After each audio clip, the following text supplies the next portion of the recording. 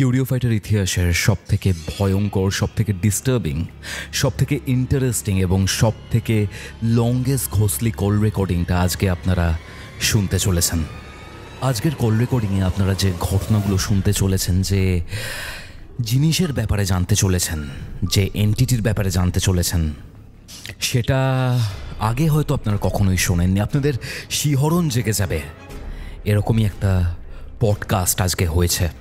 এতগুলো কথা বলার সঙ্গত কারণ রয়েছে, যেটা আজকে আপনারা ঘটনাটা শুনলেই বুঝতে পারবেন। ঘটনাটা কোথা থেকে শুনছেন সেটা কমেন্ট করে অবশ্যই জানাবেন।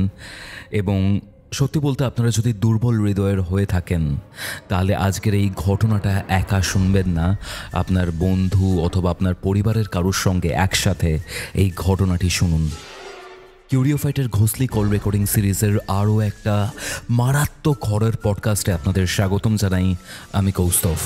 আপনাদের জীবনেও যদি কোনো রকমের প্যারানর্মাল ঘটনা ঘটে থাকে এবং সেটি আপনারা কিউরিওফাইটের এরকমই একটা কল রেকর্ডিংয়ের মাধ্যমে আমাদের সবার সাথে শেয়ার করতে চান, তাহলে আমাকে যোগাযোগ করুন। ইনস্টাগ্রামে আমাকে যোগাযোগ করার প্রত্যেকটা ডিটেলস আপনার ডেসক্রিপশন বক্স এবং কমেন্ট সেকশনের পিন কমেন্টে পেয়ে যাবেন। আজকে আমার সাথে কলে ছিল অনামিকা। আমি আর সময় নষ্ট করছি না, সরাসরি চলে যাচ্ছি কিউরিওফাইটের ঘোষলি কল রেকর্ডিং সিরিজের আজকের হরর পডকাস্টে। ঘড়িতে বেলা 3টে এবং আমি কৌস্তভ রয়েছি আপনাদের সাথে। আপনারা শুনছেন কিউরিওফাইট, আপনাদের ডেইলি হরর ডোজ। হ্যালো অনামিকা, কেমন আছো? হ্যালো কৌস্তভ, আমি খুব ভালো আছি। তুমি কেমন আছো? চলছে। তো বিষয়টা যেটা হচ্ছে যে তোমার সাথে লাস্ট আমার দেখা হয়েছিল তুমি যখন দিল্লি থেকে কলকাতাতে এসেছিলে নিউটনের কফি হাউসে। সেই সময় তুমি আমার সাথে একটা ঘটনা শেয়ার করেছিলে কথা বলতে বলতে।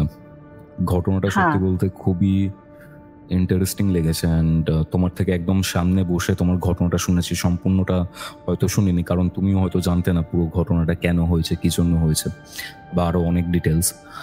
তো তুমি আমাকে বলেছিলে যে পুরোটা জানবে, পুরো ডিটেল ঘটনাটা জেনে তুমি আমার সাথে শেয়ার করবে।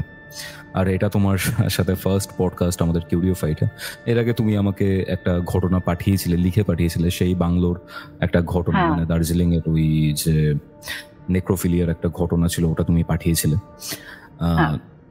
আমি চাইছি যে তোমার সাথে এই যে ঘটনাটা ঘটেছে তোমার ফ্যামিলির সাথে, তুমিও ইনফ্যাক্ট একটা সময় এই জিনিসটা ফেস করেছো বা দেখেছো, আমি চাইছি যে এই ঘটনাটা পুরোটা কিউরিওফাইটের যারা যারা শ্রোতা রয়েছেন, শ্রোতা বন্ধুরা রয়েছেন, তাদের সাথে শেয়ার করো। কি ঘটেছিল অনামিকা? আচ্ছা, তোমাকেই তো যখন আমি কলকাতায় এসেছিলাম তখন আমি ঘটনাটা বলেইছিলাম। তার চেয়েও আরো কিছু জিনিস অ্যাড হয়েছে যেটা তো আমি তখন জানতাম না, পরে জেনেছি। পুরোটা যখন আমি জেনেছি না, ব্যাপারটা ভীষণ সাংঘাতিক। এবং এই ঘটনাটা না একটা বাড়িকে কেন্দ্র করে। আচ্ছা। বাড়িটা বাঁকুড়া, এই বাঁকুড়া মানে ওই বিষ্ণুপুরের দিকে যেতে গেলে জায়গাটা মফস্বল টাইপের বলতে পারো। তো এই বাড়িটা ওইখানেই। আর এই বাড়ির ঠিক পাশের বাড়িতে আমার কাজিন, মানে আমার বোন, শ্রেষ্ঠা নাম তার, সে থাকে। শ্রেষ্ঠা মা বাবার একমাত্র সন্তান। তো ওই 3জন থাকে ওই বাড়িতে, ঠিক আছে। আর শ্রেষ্ঠাদের বাড়ির ঠিক পাশে এই বাড়িটা। এবং শ্রেষ্ঠাদের বাড়িতে না আমি বেশ কয়েকবার গেছি, বাড়িটাকে আমি নিজের চোখে দেখেওছি। এবং যখন দেখেছি না, তখনই আমার বেশ ক্রিপি লেগেছিল, মানে something is wrong with that house. ওকে। এবার সেই সময় যখন আমি গিয়েছিলাম ওর বাড়িতে, সেই সময় কিন্তু বাড়িটার সম্বন্ধে কিছু বলেন। এই বাড়িটার সম্বন্ধে ডিটেলসে আমি অনেক পরে জেনেছি। এবং যখন জেনেছি তখন সত্যি মানে আমি কি বলবো, ইটস রিয়েলি ডিস্টার্বিং। সত্যি সত্যি ঘটনাটা প্রচন্ড ডিস্টার্বিং। আর যারা যারা ওই বাড়িতে থেকেছে তাদের লাইফ মানে ধরে নাও শেষ হয়ে গেছে একদম। আচ্ছা। অনেক মৃত্যু হয়েছে, অনেকের খুব বাজে পরিণতি হয়েছে। সবসময় মৃত্যুটাই তো বাজে পরিণতি নয়, যে আরো অনেক ভয়ঙ্কর পরিণতি থাকে। এই সমস্ত পরিণতিগুলো না ওই বাড়িটাকে কেন্দ্র করেই হয়েছে। কি ঘটেছিল, মানে পুরো ব্যাপারটা কি এই বাড়িটার? আচ্ছা, যেরকম বললাম আমি, এই বাড়িটা বাঁকুড়ায়, ওই বিষ্ণুপুরের দিকে। আর ওই শ্রেষ্ঠাদের জায়গাটা না একটু মানে কি বলবো, একেবারে শহর ঠিক নয়, একটু মফস্বল টাইপ। আচ্ছা, এই বাড়িটার না একটা ইতিহাস আছে। শুধু বাড়িটার নয়, এই বাড়ির যারা মালিক তাদের বংশেও কিছু সমস্যা আছে, সেটাতে পরে আসছি, এবং সেটা নিয়ে আরো অনেক ব্যাপার আছে, সেটা পরে শ্রেষ্ঠা যখন বলেছিল তখন আমরা সেগুলো বুঝতে পারিনি, কেননা ওনা পুরো ব্যাপারটাকে না গুছিয়ে বলেনি সেই সময়। পরে আমি খুঁচিয়ে জেনে এবং বাদ বাকি আরো কিছু জিনিস রিসার্চই বলা যায় করে না পুরো ব্যাপারটাকে বুঝতে পেরেছি কি ঘটেছে। তো বাড়ির মালিকদের সম্বন্ধে সেরকম কিছু বলার নেই, তবে এটুকু বলে দেবো সেই বাড়ির ব্যানার্জি বাড়ি একটা, ঠিক আছে, মানে সবাই ওই এলাকায় ওই বাড়িটাকে ব্যানার্জি বাড়ি বলে জানে। আর এই ব্যানার্জি বাড়ির ঠিক পাশের বাড়িটাই হচ্ছে শ্রেষ্ঠাদের। এবং শ্রেষ্ঠাদের বাড়ির যে লোকেশন না, অদ্ভুত ব্যাপার, শ্রেষ্ঠাদের বাড়ি থেকে মানে স্পেশালি শ্রেষ্ঠার যে ঘর, সেই ঘর থেকে না ওই বাড়িটা পরিষ্কার দেখা যায়, মানে জানলা খুললেই বাড়িটা।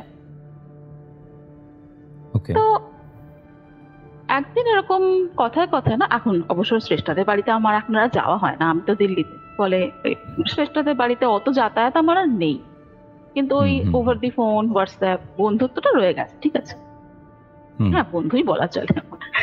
তো এরকমই একদিন কি একটা কথা প্রসঙ্গে আমাকে না, ও আমাকে নয়, আমি ওকে জিজ্ঞেস করেছিলাম যে হ্যাঁ রে, ওই বাড়িটার কি ব্যাপার রে, কেউ এসেছে আর বাড়িতে? আসলে বাড়িটা না ভাড়াটে বসানো হয়, ঠিক আছে, মানে বাড়িতে মালিকেরা থাকে না, মালিকেরা বাইরেই থাকে, আর বাড়িটাতে ভাড়াটে বসানো। আমি যখন দেখেছিলাম তখন এটাতে ভাড়াটে বসানো হতো। তো সেইটা বলতে গিয়ে তখন আমাকে শ্রেষ্ঠা বলছে, আরে দূর, ওই বাড়িটা না খুব বাজে, কি যে হয় এই বাড়িতে কে জানে। আমি বললাম কেন রে, কি হয়েছে? তখন আমাকে পুরো ঘটনাটা না ও একটু একটু করে বলতে শুরু করলো। এবার আমি না তোমাকে না ঘটনাটা যখন বলবো, ঘটনাটা কোনো একটা বছর বা দুটো বছরের ঘটনা নয়, এটা একটা অনেক লম্বা পিরিয়ডের ঘটনা, এবং বারে বারে বাড়িতে লোক এসেছে, মানে ভাড়াটে বদল হয়েছে, কখনো বাড়ির মালিক নিজে এসে থেকেছে। তো ঘটনাটা কোনো একটা পার্টিকুলার সময়ের মধ্যে সীমাবদ্ধ নয়, ঘটনাটা অনেকগুলো বছর একসাথে করে। আর এমনও নয় যে ওই আজ হচ্ছে তারপরের দিন হচ্ছে তারপরের দিন হচ্ছে, এরকমও নয়, ঠিক আছে। ওকে, আমি যখন ওই বাড়িটা দেখেছিলাম তখন ওই বাড়িটাতে অলরেডি ভাড়াটে এসে থেকে চলে গেছে, বাড়িটা তখন বন্ধ ছিল। আচ্ছা, এই বাড়ির যে মালিক মানে ব্যানার্জিরা, এরা বেসিক্যালি 3 ভাই, ঠিক আছে। এবার এই 3 ভাইয়ের মধ্যে এক ভাই এক সময় ব্লক ডেভেলপমেন্ট অফিসার হয়ে ওইখানেই এসেছিলেন। ওনার সাথে ওনার স্ত্রী আর 3 মেয়ে ওই বাড়িটাতে থাকতো। এটা যে সময়ের ঘটনা, তখন শ্রেষ্ঠা খুবই ছোট, মানে হয়তো সবে জন্মেছে এরকম টাইপের, ঠিক আছে। তো ওর কিন্তু ওই ব্যানার্জি বাবু, তার স্ত্রী আর তার 3 মেয়ের যে ওই সময়টা মনে নেই, এটা ওকে ওর মা বলেছে, ঠিক আছে। তো আমাকে শ্রেষ্ঠা বলছে যে আমাকে মা বলতো যে মিসেস ব্যানার্জি যে অত্যন্ত সুন্দরী ছিলেন, খুব সুন্দর ফিগার, মানে ফর্সা, টানা টানা চোখ, অত্যন্ত সুন্দরী, এবং হাউস ওয়াইফ ছিলেন। তো ওই বাড়িতে এসে থাকতে শুরু করেন, এবং কিছুদিন নয়, কিছু মাস থাকার পরে হঠাৎ করে উনি না অসুস্থ হয়ে পড়তে শুরু করেন। প্রবাবলি নার্ভের সমস্যা হয়েছিল, এবং নার্ভের সমস্যা হওয়ার পরে উনি না একদম ধীরে ধীরে শয্যাশায়ী হয়ে যান। আর এই সময় ওনার মেয়েদের বয়স মোটামুটি ওই 15 থেকে 20-র মধ্যে, মানে 3 মেয়ের বয়সই 15 থেকে 20-র মধ্যে ঘোরাফেরা করছে, ঠিক আছে। উনি মানে মিসেস ব্যানার্জি শয্যাশায়ী হয়ে যাওয়ার পরে পাড়ার লোকেরা, মানে ওই হয় না পাড়ার প্রতিবেশীরা খোঁজ খবর নেয় যে কি আছে কেমন আছে, এরকম হয়। তো তখন না ওনার কাছে যেতেন মিসেস ব্যানার্জির সঙ্গে দেখা করার জন্য। তো উনি তো বেড রিডেন ছিলেন, নামতে পারতেন না বিছানা থেকে, আর কথাগুলো খুব জড়িয়ে জড়িয়ে যেত না, কথা ঠিক মতন বলতেই পারতেন না। ওকে। তো শ্রেষ্ঠার মা মানে আমার মাসি বলেছিল যে যখন মাকে যখন ওই মিসেস ব্যানার্জিকে দেখতে গিয়েছিল মাসি, তখন না মিসেস ব্যানার্জি একটু অদ্ভুত আচরণ করতেন। হ্যাঁ, প্যারালাইজড হয়ে গেলে মানুষের একটু অদ্ভুত ব্যাপার স্যাপার একটু আসে, মানে হাত পায়ের কন্ট্রোলটা একটু অন্যরকম হয়ে যায়, কিন্তু ব্যাপারটা না আমার মাসি ঠিক সেরকম লাগেনি। একটু অদ্ভুত এই জন্যই বললাম, কেননা শয্যাশয়ী অবস্থাতেও না মিসেস ব্যানার্জি বারবার না ঘরের একটা পার্টিকুলার কোণার দিকে দেখে না ভয় পেতেন। আচ্ছা। মানুষ যখন কোনো কিছু হঠাৎ করে দেখে নেয় না, চমকে যায়, একটা ভয়ের আবহ সৃষ্টি হয় তার চারপাশে, তখন তার মুখ চোখের যেরকম এক্সপ্রেশন থাকে না, মিসেস ব্যানার্জি ঠিক সেরকম এক্সপ্রেশন দিতেন। হঠাৎ হঠাৎ মাঝে মাঝে কথা বলতে বলতে, মানে হয়তো নর্মালি কথা বলছেন বা নর্মালি বসে হাসছেন বা কিছু দেখা করতে এসেছেন, ওরকম ভাবেই বোঝানোর চেষ্টা করতেন কথা বলে বলে। তো সেই সময় হঠাৎই ঘরের একটা কোণার দিকে দেখে না প্রচন্ড ভয় পেয়ে যেতেন, আর সেই যখন ভয় পেয়ে যেতেন সেই সময় না অদ্ভুত গোঁগো গোঁগো আওয়াজ করতেন, যেটা হয় প্যারালাইজ লোকেদের না ওই জিনিসটা হয়। তো বাকিরা ভাবতো কি যে উনি তো অসুস্থ, তাই জন্যই হয়তো ওরকম করছেন, কিন্তু উনি বারবার কি একটা জিনিস বোঝাতে চাইতেন, কিছুটা বলতে চাইতেন, কিন্তু সেটা না কোনোদিনই কেউ জানতে পারেনি যে কি উনি বলতে চাইতেন বা কি বোঝাতে চাইতেন, কিন্তু ওই ঘরের ওই কোণাটার দিকে বারবার ইশারা করতেন। এরপরে আরো কিছু মাস যায় এবং এই জিনিসটা একটা অদ্ভুত ব্যাপার ছিল, বাড়িতে যখন মা অসুস্থ হয় না, যদি সে বাড়িতে মেয়েরা থাকে না, মেয়েরা খুব যত্নশীলা হয়ে ওঠে, খুব কেয়ার করে, কিন্তু কি অদ্ভুত একটা ব্যাপার ছিল না, ওনার মেয়েরা কিন্তু না কিছুতেই ওনাকে না কোনো কেয়ার করতো না। মানে উনি বিছানায় পড়ে আছেন কেউ মানে একটু জল এগিয়ে দেওয়া বা কিছু মানে নিজের থেকে করে দেওয়া, প্রোঅ্যাক্টিভনেস দেখানো, যে হ্যাঁ, সেরকম কিছু ছিল না। মানে মেয়েরা নিজেদের ঘরের মধ্যে বসে থাকতো, উনি বিছানায় পড়ে থাকতেন, খুব হয়তো খুব মানে ইশারা করে করে বোঝাতেন যে জল তেষ্টা পেয়েছে কি, এরকম ভাবে একটা অদ্ভুত ইগনোরেন্স ছিল মায়ের প্রতি। তো সেটা তো এখন বাইরের লোক তো আর সেটা কি কিছু বলতে পারে না, কিন্তু সবাই সেটা নোটিস করত। এরকম ভাবে কিছু মাস চলার পরে হঠাৎ একদিন মিসেস ব্যানার্জি মারা গেলেন, হার্ট ফেল। ঠিক আছে, উনি যথেষ্ট অসুস্থ হয়েই গিয়েছিলেন, তো সেখানে আর সেটাকে নিয়ে আর কেউ মানে আলাদা করে ভাবেনি। ইনফ্যাক্ট প্রত্যেকে এটাই ভেবেছে যে যাকবা মুক্তি পেয়ে গেল, এত কষ্টের জীবনের থেকে মুক্তি পেয়ে গেল। এবার যখন মিসেস ব্যানার্জি মারা গেলেন, তারপরেই ব্যানার্জি বাবু ওই বাড়িটা বন্ধ করে দিয়ে চলে গেলেন। ঠিক আছে, বাড়ি বন্ধ হয়ে গেল। তার কিছু মাস পরে, কিছু মাস নয় হয়তো 1 বছর কি 1.5 বছর পরে, একটা ফ্যামিলি এলো ওই বাড়িতে থাকতে। এই ফ্যামিলিতে না বাবা মা, তাদের সন্তান মানে এক পুত্র, আর কি বলে বাবার যে বাবা মানে শ্বশুর মশাই ধরে নাও তুমি, ঠিক আছে, এই ফ্যামিলিতে 4 জন ছিল। তো তারা ওইখানে থাকতে, এবার এদেরকে না শ্রেষ্ঠা দেখেছে, কিন্তু এদের সঙ্গে শ্রেষ্ঠার যা বয়স ছিল সেই সময় এদের সাথে খুব বেশি ইন্টারাকশন সেটা হয়নি। এই ইন্টারাকশনটা মেজরলি মায়ের সাথে হতো। ঠিক আছে, ওই বাড়িতে আসতো, তখন ইন্টারাকশনটা হতো। খারাপ ছিল না, ফ্যামিলি ভালোই ছিল বেশ। হ্যাঁ বলো। মায়ের সাথে বলতে তোমার মাসির সাথে, মানে শ্রেষ্ঠার মায়ের সাথে তোমার মাসির? হ্যাঁ, শ্রেষ্ঠার মায়ের সাথে, হ্যাঁ আমার মাসির সাথে।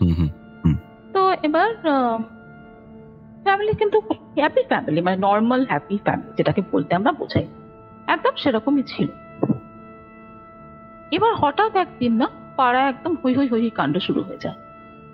কি না, ওই বাড়িতে যিনি শ্বশুর মশাই, তিনি সিঁড়ি থেকে গড়িয়ে পড়ে মারা গেছে, মানে মাথা ফেটে গিয়ে উনি মারা গেছে। আচ্ছা। তো সবাই যথারীতি সবাই একটু হচ্চকিতই হয়ে যায় যে হঠাৎ করে এরকম একটা অ্যাক্সিডেন্ট যখন কারোর হয়, বৃদ্ধ মানুষ উনি সিঁড়ি থেকে গড়িয়ে পড়ে মাথা ফাটা ফেটে মারা গেছেন, মানুষ একটু হয় যে কি হলো ব্যাপার হয়। লোকে জানতে চেষ্টা করে যে কি অ্যাকচুয়ালি হয়েছিল। এবার কে যে এই খবরটা রটিয়েছিল সেটা আজ আর জানা যায় না, কিন্তু হয়তো যাই হোক, খবরটা হচ্ছে এটাই যে শ্বশুর মশাইয়ের না, তার যে বৌমা, তার প্রতি একটু অন্যরকম ব্যাপার ছিল। মানে হয় না যে বৌমার প্রতি একটু ইনক্লিনেশন, যেটাকে আমরা বলি, একটা হ্যাঁ মানে খারাপ। অবশ্যই মানে সমাজ কখনো এই জিনিসটাকে মেনে তো নেয় না এবং খুবই খারাপ চোখে দেখে, এবং এটাকে না বলাটা খুব, বলতেও খারাপ লাগে যে বাবার বয়সী একজন সে তার বৌমার সাথে এরকম, বৌমার সম্পর্কে এরকম মনোভাব রাখে, খারাপই লাগে। তো যাই হোক, এই খবরটা না পাড়ায় রটে যায় যে ওনার তো বৌমার সাথে, বৌমার প্রতি একটা দুর্বলতা ছিল। তো সেই দিন ঘটনাটা কি করেছিল, যে ওই দুর্বলতা বশতই হোক বা কোনো কারণেই হোক, বাড়িতে সেই দিন না যিনি গৃহকর্তা তিনি ছিলেন না, বাড়িতে শুধুমাত্র বৌমা আর শ্বশুরই ছিলেন। তো শ্বশুর মশাই হঠাৎ তার কি মতিভ্রম হয়েছিল না কি হয়েছিল সেটা তার জানি না, উনি নাকি বৌমাকে পেছন থেকে জড়িয়ে ধরতে চেয়েছিলেন, এবং সেইটা হয় না যে একটা রিফ্লেক্স অ্যাকশন থাকে আমাদের বডি, ঠিক আছে, কিছু যখন আমরা না এরকম কিছু হয় আমরা ধাক্কা দিই বা এরকম পুশ করি। তো সেই মুহূর্তে যিনি বৌমা ছিলেন তিনি যথারীতি পুশ করেছেন, হয়তো ডিফেন্সই করেছেন বা অন্য কিছু, কিন্তু পুশটা উনি করেছিলেন, এবং সেই পুশটা করার পরে, ধাক্কাটা মারার পরেই সিঁড়ি দিয়ে শ্বশুরমশাই গড়িয়ে পড়ে। আচ্ছা, তো সবারই না এরকম ব্যাপারটা হয়ে যায় যে কি যে বলবে, একটা কেচ্ছা তো আছেই, ঠিক আছে, সেই কেচ্ছাটা তো পাড়ায় পাড়ায় উঠছেই। একটা শোকের আবহের মধ্যেও যদি এরকম কেচ্ছা রটে, তো পরিবারের কাছে না সেটা খুব আরো বেশি যন্ত্রণাদায়ক হয়ে যায়। কিন্তু অদ্ভুত ভাবে না, শ্বশুর মশাই মারা যাওয়ার ওই গুনে গুনে 2 সপ্তাহ বাদেই না বৌমা গলায় ফাঁস দিয়ে আত্মহত্যা করে। কি বলছো? সিরিয়াসলি? বাড়িতেই, হ্যাঁ, ওই বাড়িতেই নিজের ঘরে শাড়ি ফাঁস লাগিয়ে সিলিং ফ্যানের থেকে আত্মহত্যা করে। এবং সেই মুহূর্তে বাড়িতে কেউ ছিল না, না গৃহকর্তা ছিলেন, না তার ছেলে ছিল, সেটা তো স্কুলে গিয়েছিল। এবং যতক্ষণে জানাজানি হয় যে এরকম হয়েছে, ততক্ষণে যথারীতি উনি শেষ হয়ে গেছেন, মারা গেছেন। তো এবার কি হয় না যে উনি কেন আত্মহত্যা করলেন, এই ব্যাপারটা না কিছুতেই না কেউ জানতে পারে। এর আগে যতবারই এই ফ্যামিলিকে দেখা হয়েছে, ফ্যামিলির মধ্যে কোনো অসন্তোষ বা এমন অসন্তোষ যে মানুষ আত্মহত্যা করে নেবে, এরকম তো কারোর মনে হয়নি। তো হঠাৎ করে বৌমা এরকম আত্মহত্যা করে নিল, তো সবাই একটুখানি না বেশ খানিকটাই আশ্চর্য হয়েছিল। কিন্তু না, ও তখন আর কি বা বলার আছে, পুলিশ ইনভেস্টিগেশন মোটামুটি যেরকম হওয়া সেরকমই হয়। যখন গৃহকর্তাকে জিজ্ঞেস করা হয় যে কি হয়েছিল, মানে আপনাদের মধ্যে কোনো ঝগড়াঝাটি অশান্তি, তখন উনি সেরকম কিছু বলতে পারে। এরপর উনি চলে যান যথারীতি। এরকম একটা বাড়িতে হয়তো কেউই থাকতে চায় না যেখানে 2টো মৃত্যু ঘটে গেছে। তবুও পাড়ার লোকেদের উনি, হ্যাঁ একদমই, মানে একদম পরিবারের 2টো সদস্যই চলে গেল পরপর। তো কিন্তু যাওয়ার আগে না অনেক সময় হয় যে পাড়ার লোকরা না জিজ্ঞেস করে যে কি হলো, কেন যাচ্ছেন, কি ব্যাপার। তখন উনি একটা অদ্ভুত কথা বলেছিলেন যে আমি না ওই বাড়িতে থাকতে পারছি না। তো সবাই বলেছিল যে থাকতে পারছি না মানে, তখন উনি কথাটা ভাঙতে চাননি। মানে হয় না অনেক সময় যে আমরা কিছু জেনেও না বলতে পারি, আর সেটা না সামনের মানুষটা বুঝতে পারে, কিন্তু ওই যে বলতে যে চাইছে না, তার কাছ থেকে খুঁজিয়ে কি করে বার করবে। তো উনি এই কথাই বলেছিলেন যে না আসলে ওখানে তো আমার সবই শেষ হয়ে গেল, তো আমি আর বাড়িতে থাকতে পারছি না। এই কথা বলার পরে না সত্যি চলেই গিয়েছিলেন। এই ফ্যামিলিটা চলে যাওয়ার পরে অনেক দিন ওই বাড়িটা বন্ধ ছিল, ভাড়াটা পাচ্ছিল না পাকা। এবং ব্যানার্জিদের একটা অদ্ভুত নিয়ম ছিল, এরা সব সময় ফ্যামিলিকে ভাড়া দেবে, এরা কখনোই ব্যাচেলার কোনো মানুষকে ভাড়া দেবে না।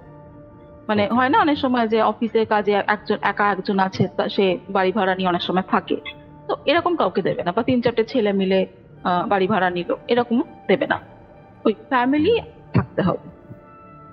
ওকে, ঠিক আছে। অনেক দিন না বাড়িটা খালি পড়েছিল। এরপরে এর হয়তো বেশ কয়েক বছর পরে একটা ফ্যামিলি আসে, এবং এই ফ্যামিলিটা ওই বাবা মা আর একটা বাচ্চা মেয়ে। আচ্ছা, বাচ্চা মেয়েটা তখন না শ্রেষ্ঠার বয়সী। তো শ্রেষ্ঠা আমাকে বলছে যে আমার না খুব ভালো মনে আছে এই ফ্যামিলিটাকে, কেননা কাকিমা যে মানে ওই ফ্যামিলির যিনি স্ত্রী, হ্যাঁ তো তিনি শ্রেষ্ঠাকে খুব ভালোবাসতেন। মানে বাড়িতে কিছু রান্না হলেই না শ্রেষ্ঠার জন্য পাঠিয়ে দিতেন, বা শ্রেষ্ঠাকে ডেকে নিয়ে যেতেন, আয় খায় এরকম, এরকম বলে। আর ওই মেয়েটা মোটামুটি সমবয়সী বলে খুব সুন্দর বন্ধুত্ব ছিল দুজন, মানে দুই ফ্যামিলির বাড়ি আসা যাওয়াটা খুব বেশি ছিল। আচ্ছা, এই যে ভদ্র মহিলা তিনি ভাড়াটে হয়ে এসেছিলেন, এনার একটা বিশেষত্ব ছিল। বিশেষত্বটা হচ্ছে সুন্দরী তো অবশ্যই, কিন্তু তার চেয়ে একটা বড় বিশেষত্ব হচ্ছে এটাই, উনি না ভীষণ মানে শৌখিন ছিলেন। ওই ভালো জামা কাপড় পরে থাকা, সবসময় একদম সাজগোজ করে থাকা, সাজগোজ মানে একদম মেকআপ করে আছে সেরকম নয়, হ্যাঁ একদম টিপটপ থাকা, ওই ভালো পারফিউম ইউজ করা, সন্ধে হলেই না মানে বিকেল হলেই উনি এরকম সুন্দর করে সেজে, হয়তো অন্যের বাড়িতে গেলে কি নিজের বাড়িতেই আছেন, কিন্তু সুন্দর করে সেজে থাকতে পছন্দ করতেন। তো মাসির সাথে না খুব বন্ধুত্ব হয়ে গিয়েছিল এনার। বাড়িতে আসতেন ওরকম ভাবে সুন্দর করে সেজে গুজে আসতেন, কেননা ওনার হাজবেন্ডের বোধহয় ট্রান্সফারেবল জব ছিল। তো মাঝে মাঝেই না উনি চলে যেতেন, হয়তো 1 মাস 2 মাসের জন্য অন্য কোথাও পোস্টিং হতো, আবার ফিরে আসতেন এরকম ভাবে। তো ওই যখন ওনার হাজবেন্ড থাকতেন না, তখন উনি ওনার বাচ্চা মেয়েটাকে নিয়ে একাই থাকতেন বাড়িতে। তো এরকম ভাবেই কথা হতে মানে যাতায়াত করতে করতে হঠাৎই একদিন এই হয় না আড্ডা মারতে মারতে লোকে নিজের কথা বলে। তো সেই সময় ভদ্র মহিলা বলেছিলেন যে, জানেন দিদি, আমার না আজকাল কেমন একটা লাগে, ওই বাড়িতে না ভয় লাগে। তো এবার মাসি বলেছিল যে ভয় লাগে কেন, আমরা আছি তো। তখন বলছে না না সেসব কিছু না, মানে এমন না যে আমি ভূত প্রেতের ভয় পাচ্ছি, সেসব কিছু না, কিন্তু কেমন যেন একটা ভয় লাগে, মনে হয় যে কিছু একটা আছে, কেউ দেখছে। তো মাসি হেসেছিল, বলছে এরকম হয়, এতদিন ধরে হাজবেন্ড বাইরে থাকছে তো তো এরকম হয় যে একাকিত্ব লাগে, তো একাকিত্ব থেকে এরকম অনেক কিছু মানুষ ভাবে যে ভয় লাগছে ব্যাপারটা চলে আসে। মাসি সেই সময় না খুব একটা আমল দেয়নি কথাটা। এরপর আস্তে আস্তে ওই ভদ্র মহিলার না শরীর খারাপ হতে শুরু করে। শরীর খারাপ মানে ব্যাপারটা এরকম নয় যে একদম বিশাল কোনো শরীর খারাপ হলো না, সেটা নয়। ওই খুচরো শরীর খারাপ, মানে এই জ্বর হচ্ছে, এই পেট খারাপ হচ্ছে, এই প্রচন্ড মাথা ব্যথা, এই এরকম ছোট ছোট ছোট ছোট ছোট শরীর খারাপ লেগেই আছে। হ্যাঁ মানে লেগেই আছে, একটা থেকে সেরে উঠছে, আবার 2 দিন পরে আরেকটা কিছু শুরু হচ্ছে, এরকম ভাবে। এই এবার এত শরীর খারাপের জন্যই হোক, কি একটা একাকিত্ব আছে সেই জন্যই হোক, নাকি ওর কোনো মানসিক সমস্যা হচ্ছিল সেই জন্যই হোক, মোট কথা ওই ভদ্র মহিলার শরীর ভাঙতে শুরু করে, মানে দিনে দিনে দিনে দিনে রোগা হয়ে যাচ্ছে। আচ্ছা। তো মাসি বলেও ছিল, তুমি কি নিজের শরীরে যত্ন নাও না নাকি, এরকম এরকম রোগা হয়ে যাচ্ছ, চোখের তলায় কালি পড়ছে, কি ব্যাপারটা? তো তখন না ভদ্রমহিলা বলেছিলেন যে, কি জানি দিদি, আমার না ভালো লাগে আজকাল, না সন্ধে দিতে ইচ্ছা করে। তখন মাসি ভালো করে খেয়াল করে দেখেছিল যে হ্যাঁ সত্যিই তো, আগে যেরকম ফিটফাট শৌখিন পোশাক পরে থাকতো, এখন তো তা নেই। এখন কেমন যেন একটা মানে যা হোক তা হোক করে শাড়িটা জড়িয়ে নিয়েছি, সাজগোজে তো কোনো বালাই নেই, কিন্তু সবসময় একটা উদ্ভ্রান্তের মতো হাব ভাব, মানে যেরকম খুশি করে একটা শাড়ি জড়িয়ে নিয়েছি, যেরকম খুশি করে পরে নিয়েছি, ওই শাড়িটা ময়লাটে হোক কি ছেঁড়া হোক কি যাই হোক গায়ে জড়িয়ে নিয়েছি, এরকম একটা ব্যাপার। তো মাসি বলেছিল যে তুমি এরকম করে থাকছো কেন, মানে এরকম করলে তো তোমার আরো বেশি খারাপ লাগবে। বলে আমার কিছুই ভালো লাগে না, আমার খুব ক্লান্ত লাগে। বিছানা ছেড়ে উঠতে ইচ্ছা করে না, কিছু করতেও ইচ্ছা করে না। আজকাল তো এমন হয়ে গেছে সন্ধ্যেটুকু আমি দিতে পারি না। এবার আমার মাসি কোনোদিনই ওই 7 ঘন্টা বাজিয়ে পুজো করার মতো মানুষ নয়, ঠিক আছে? মানে পুজো করতে হয় একবেলা করে উনি রেখে দেন, এরকম ব্যাপার। তো সন্ধে দিতে ইচ্ছা করে না, এই কথাটা না উনি খুব একটা গুরুত্ব দেন। হয় ঠিক আছে, শরীর খারাপ থাকলে মানুষের সমস্ত ইচ্ছে করে না, আর ওনার তো জ্বর জারি লেগেই আছে। তো ওইসব ভেবে বলেছে তুমি একটা কাজ করো, তুমি একটু ডাক্তার ফাক্তার দেখিয়ে ভালো করে ওষুধপত্র খেয়ে একটু ফিট হও। তোমার বাচ্চা মেয়ে আছে, তুমি এখানে বাচ্চা মেয়েটাকে নিয়ে একা থাকো, তোমার শরীর খারাপ হলে তো ওর ওপর এফেক্ট হবে। তো তো এবার সেই ভদ্রমহিলা হ্যাঁ হ্যাঁ করে ঘাড় নেড়ে তো চলে গেলেন। কিন্তু ওনার শরীরটা ঠিক হতো না কিছুতেই। হাজবেন্ড যখন আসতেন, ডাক্তার দেখানো হতো, ভালো ভালো ভালো ডাক্তারই দেখানো হতো। মানে শহরে গিয়ে ডাক্তার দেখিয়ে আনছি, কলকাতায় চলে আসি ডাক্তার দেখাতে, এসবও করেছেন। কিন্তু শরীরটা না কিছুতেই ঠিক হতো না, ওই একই জিনিস চলছে। মানে দিনে দিনে না খাওয়া দাওয়া কমে যাচ্ছে, একদম রুগ্ন হয়ে যাচ্ছে, এরকম অবস্থা হয়ে যাচ্ছিল। আর একটাই কথা উনি বারবার বলতেন, আমার ওই বাড়িতে থাকতে ভয় করে। এবার মাসি বোধহয় একবার ওনার হাজবেন্ডকে বলেও ছিল যে ওর যখন এত ভয় লাগে তো তুমি অন্য কোনো বাড়ি দেখে উঠে যাও। তো ওনার হাজবেন্ড না খুব একটা গা করেনি। এবং এটা একটা অদ্ভুত ব্যাপার, আরে আমার স্ত্রীর এত শরীর খারাপ, সে বলছে বারবার যে ভয় লাগে, তাও ওনারা ওই বাড়িটা ছাড়ছেন, কি অদ্ভুত যায়। এবার হঠাৎ আমাকে চেষ্টা করছে যে জানো দিদি, আমার না একটা দিনের ঘটনা খুব ভালো মনে আছে। ওই বাড়ির যে বাচ্চা মেয়েটা, তার না প্রচন্ড রাগ ছিল। মানে ছোটবেলা থেকে অনেক বাচ্চা হয় যা দুমদাম রেগে যায়, রেগে হাত পা ছোঁড়াছুড়ি করে। তো ওই বাচ্চা মেয়েটা ওই রকম রাগ পাক করতো। তখন বলছে হঠাৎ একদিন আমি দেখলাম বাচ্চা মেয়েটা অনেকক্ষণ চেঁচামেচি শুনছি বাড়িতে, হঠাৎ করে দৌড়ে বাড়ি থেকে বেরিয়ে গেল। আর পেছন পেছন না তখন ওর বাবা দৌড়চ্ছে যে এই কোথায় যাচ্ছিস, দাঁড়া, এরকম ব্যাপার। তো মাঝ রাস্তায় গিয়ে মেয়েটা চেঁচিয়ে তারও স্বরে চেঁচিয়ে বলছে আমি এই বাড়িতে থাকবো না, আমি বাড়িতে থাকবো না, আমি মা বাড়ি চলে যাবো। রেসটা তখন তো যেহেতু অনেক ছোট ছিল না, ব্যাপারটা তাৎপর্যটা বোঝেন। আমাকে চেষ্টা বলছে দিদি এখন যখন তোমাকে বলছি না, নাও আই ক্যান রিলেট। তো বাচ্চা মেয়েটা কি সেই রাস্তায় বসে পড়ে কাঁদতে কাঁদতে যে আমি বাড়িতে থাকবোই না, আমি মা বাড়ি চলে যাবো। এরকম হতে হতে তা এবার বাবা তো বুঝিয়ে সুঝিয়ে বাড়িতে নিয়ে গেল, মানে ওর বাবা। তো এরপরে এর ঠিক বোধহয় 1 মাস কি 1.5 মাস পরে ওনার স্ত্রীর প্রচন্ড জ্বর, মানে সে কি যে জ্বর আর নামছেন, ডাক্তার দেখিয়ে ওষুধ খাইয়ে কিচ্ছু হচ্ছে না, হসপিটালাইজ করে ফেলা। মানে এতটাই শরীর খারাপ যে মাসির বক্তব্য হচ্ছে একদম সে হাড় জিরজিরে রোগা, মানে বিছানা থেকে উঠবে কি, বিছানা থেকে মাথাটুকু তুলতে পারবে না, এত রোগা হয়ে গেছে। তো সে এরকম হসপিটালাইজড হয়ে গেল।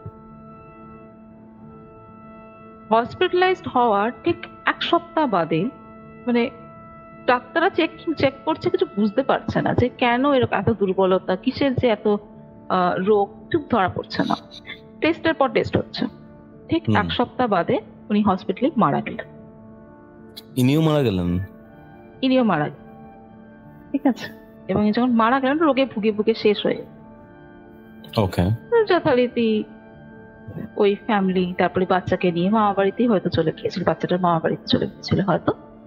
বাচ্চাটা বাড়িটা ছেড়ে দিলেন, বাড়িটা আবার বন্ধ হয়ে। এবার এই যে ফ্যামিলিটা চলে গেল, এরপরে দীর্ঘদিন এই বাড়িতে কেউ আসতো না। একটা বাড়িতে যখন দুবার এরকম ইনসিডেন্ট ঘটে না, তো পাড়ায় না রুটে যায় যে এই বাড়িটা ভালো, ঠিক আছে। তো এরকম রুটে গিয়েছিল, তো বাড়িতে দীর্ঘদিন কেউ আসতো, বাড়িটা বন্ধই থাকতো।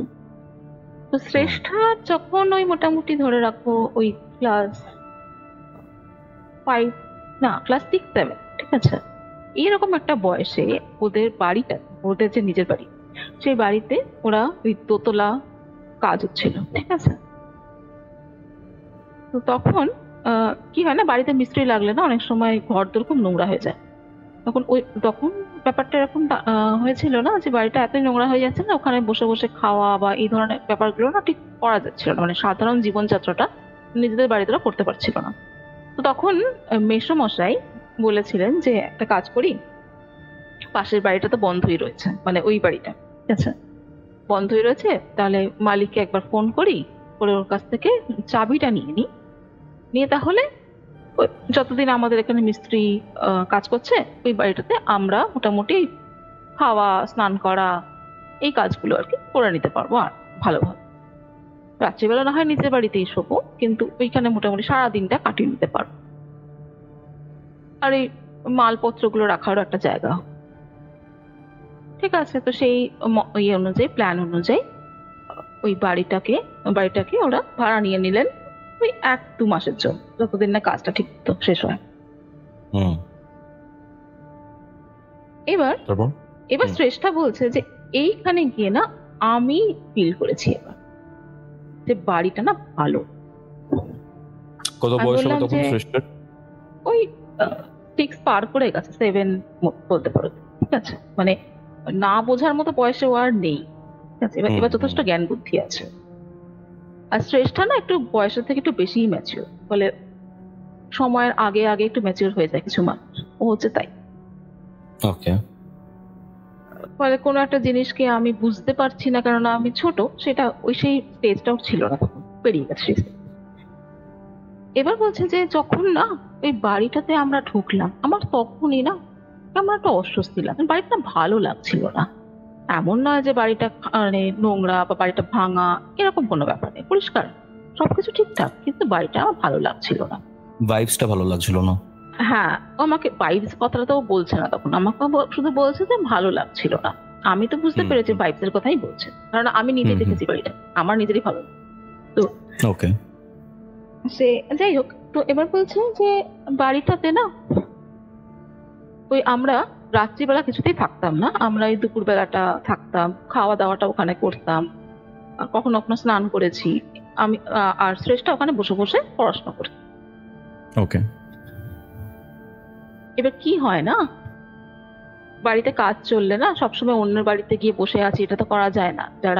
যারা বাড়ির বড়, ওই মা বাবা, স্থানীয় লোকজন যারা, তারা ওই কাজের জায়গাতেই পড়ে থাকে, যে এই মিস্ত্রিকে তাড়া লাগাচ্ছে, কি কাজ দেখছে, কি এটা ওটা সেটা হতেই থাকে। তো ব্যাপারটা কি হয়ে দাঁড়িয়েছিল যে শ্রেষ্ঠা গিয়ে পাশের বাড়িতে পড়াশোনা করতো, কারণ ওই মিস্ত্রির কাজের জন্য ও নিজের বাড়িতে পড়াশোনাটা করতে পারতো না, তো খাতা বই বগলে করে ও পাশের বাড়িতে মানে ওই বাড়িটাতে চলে গিয়ে ওখানে পড়াশোনাটা করতে বসতো।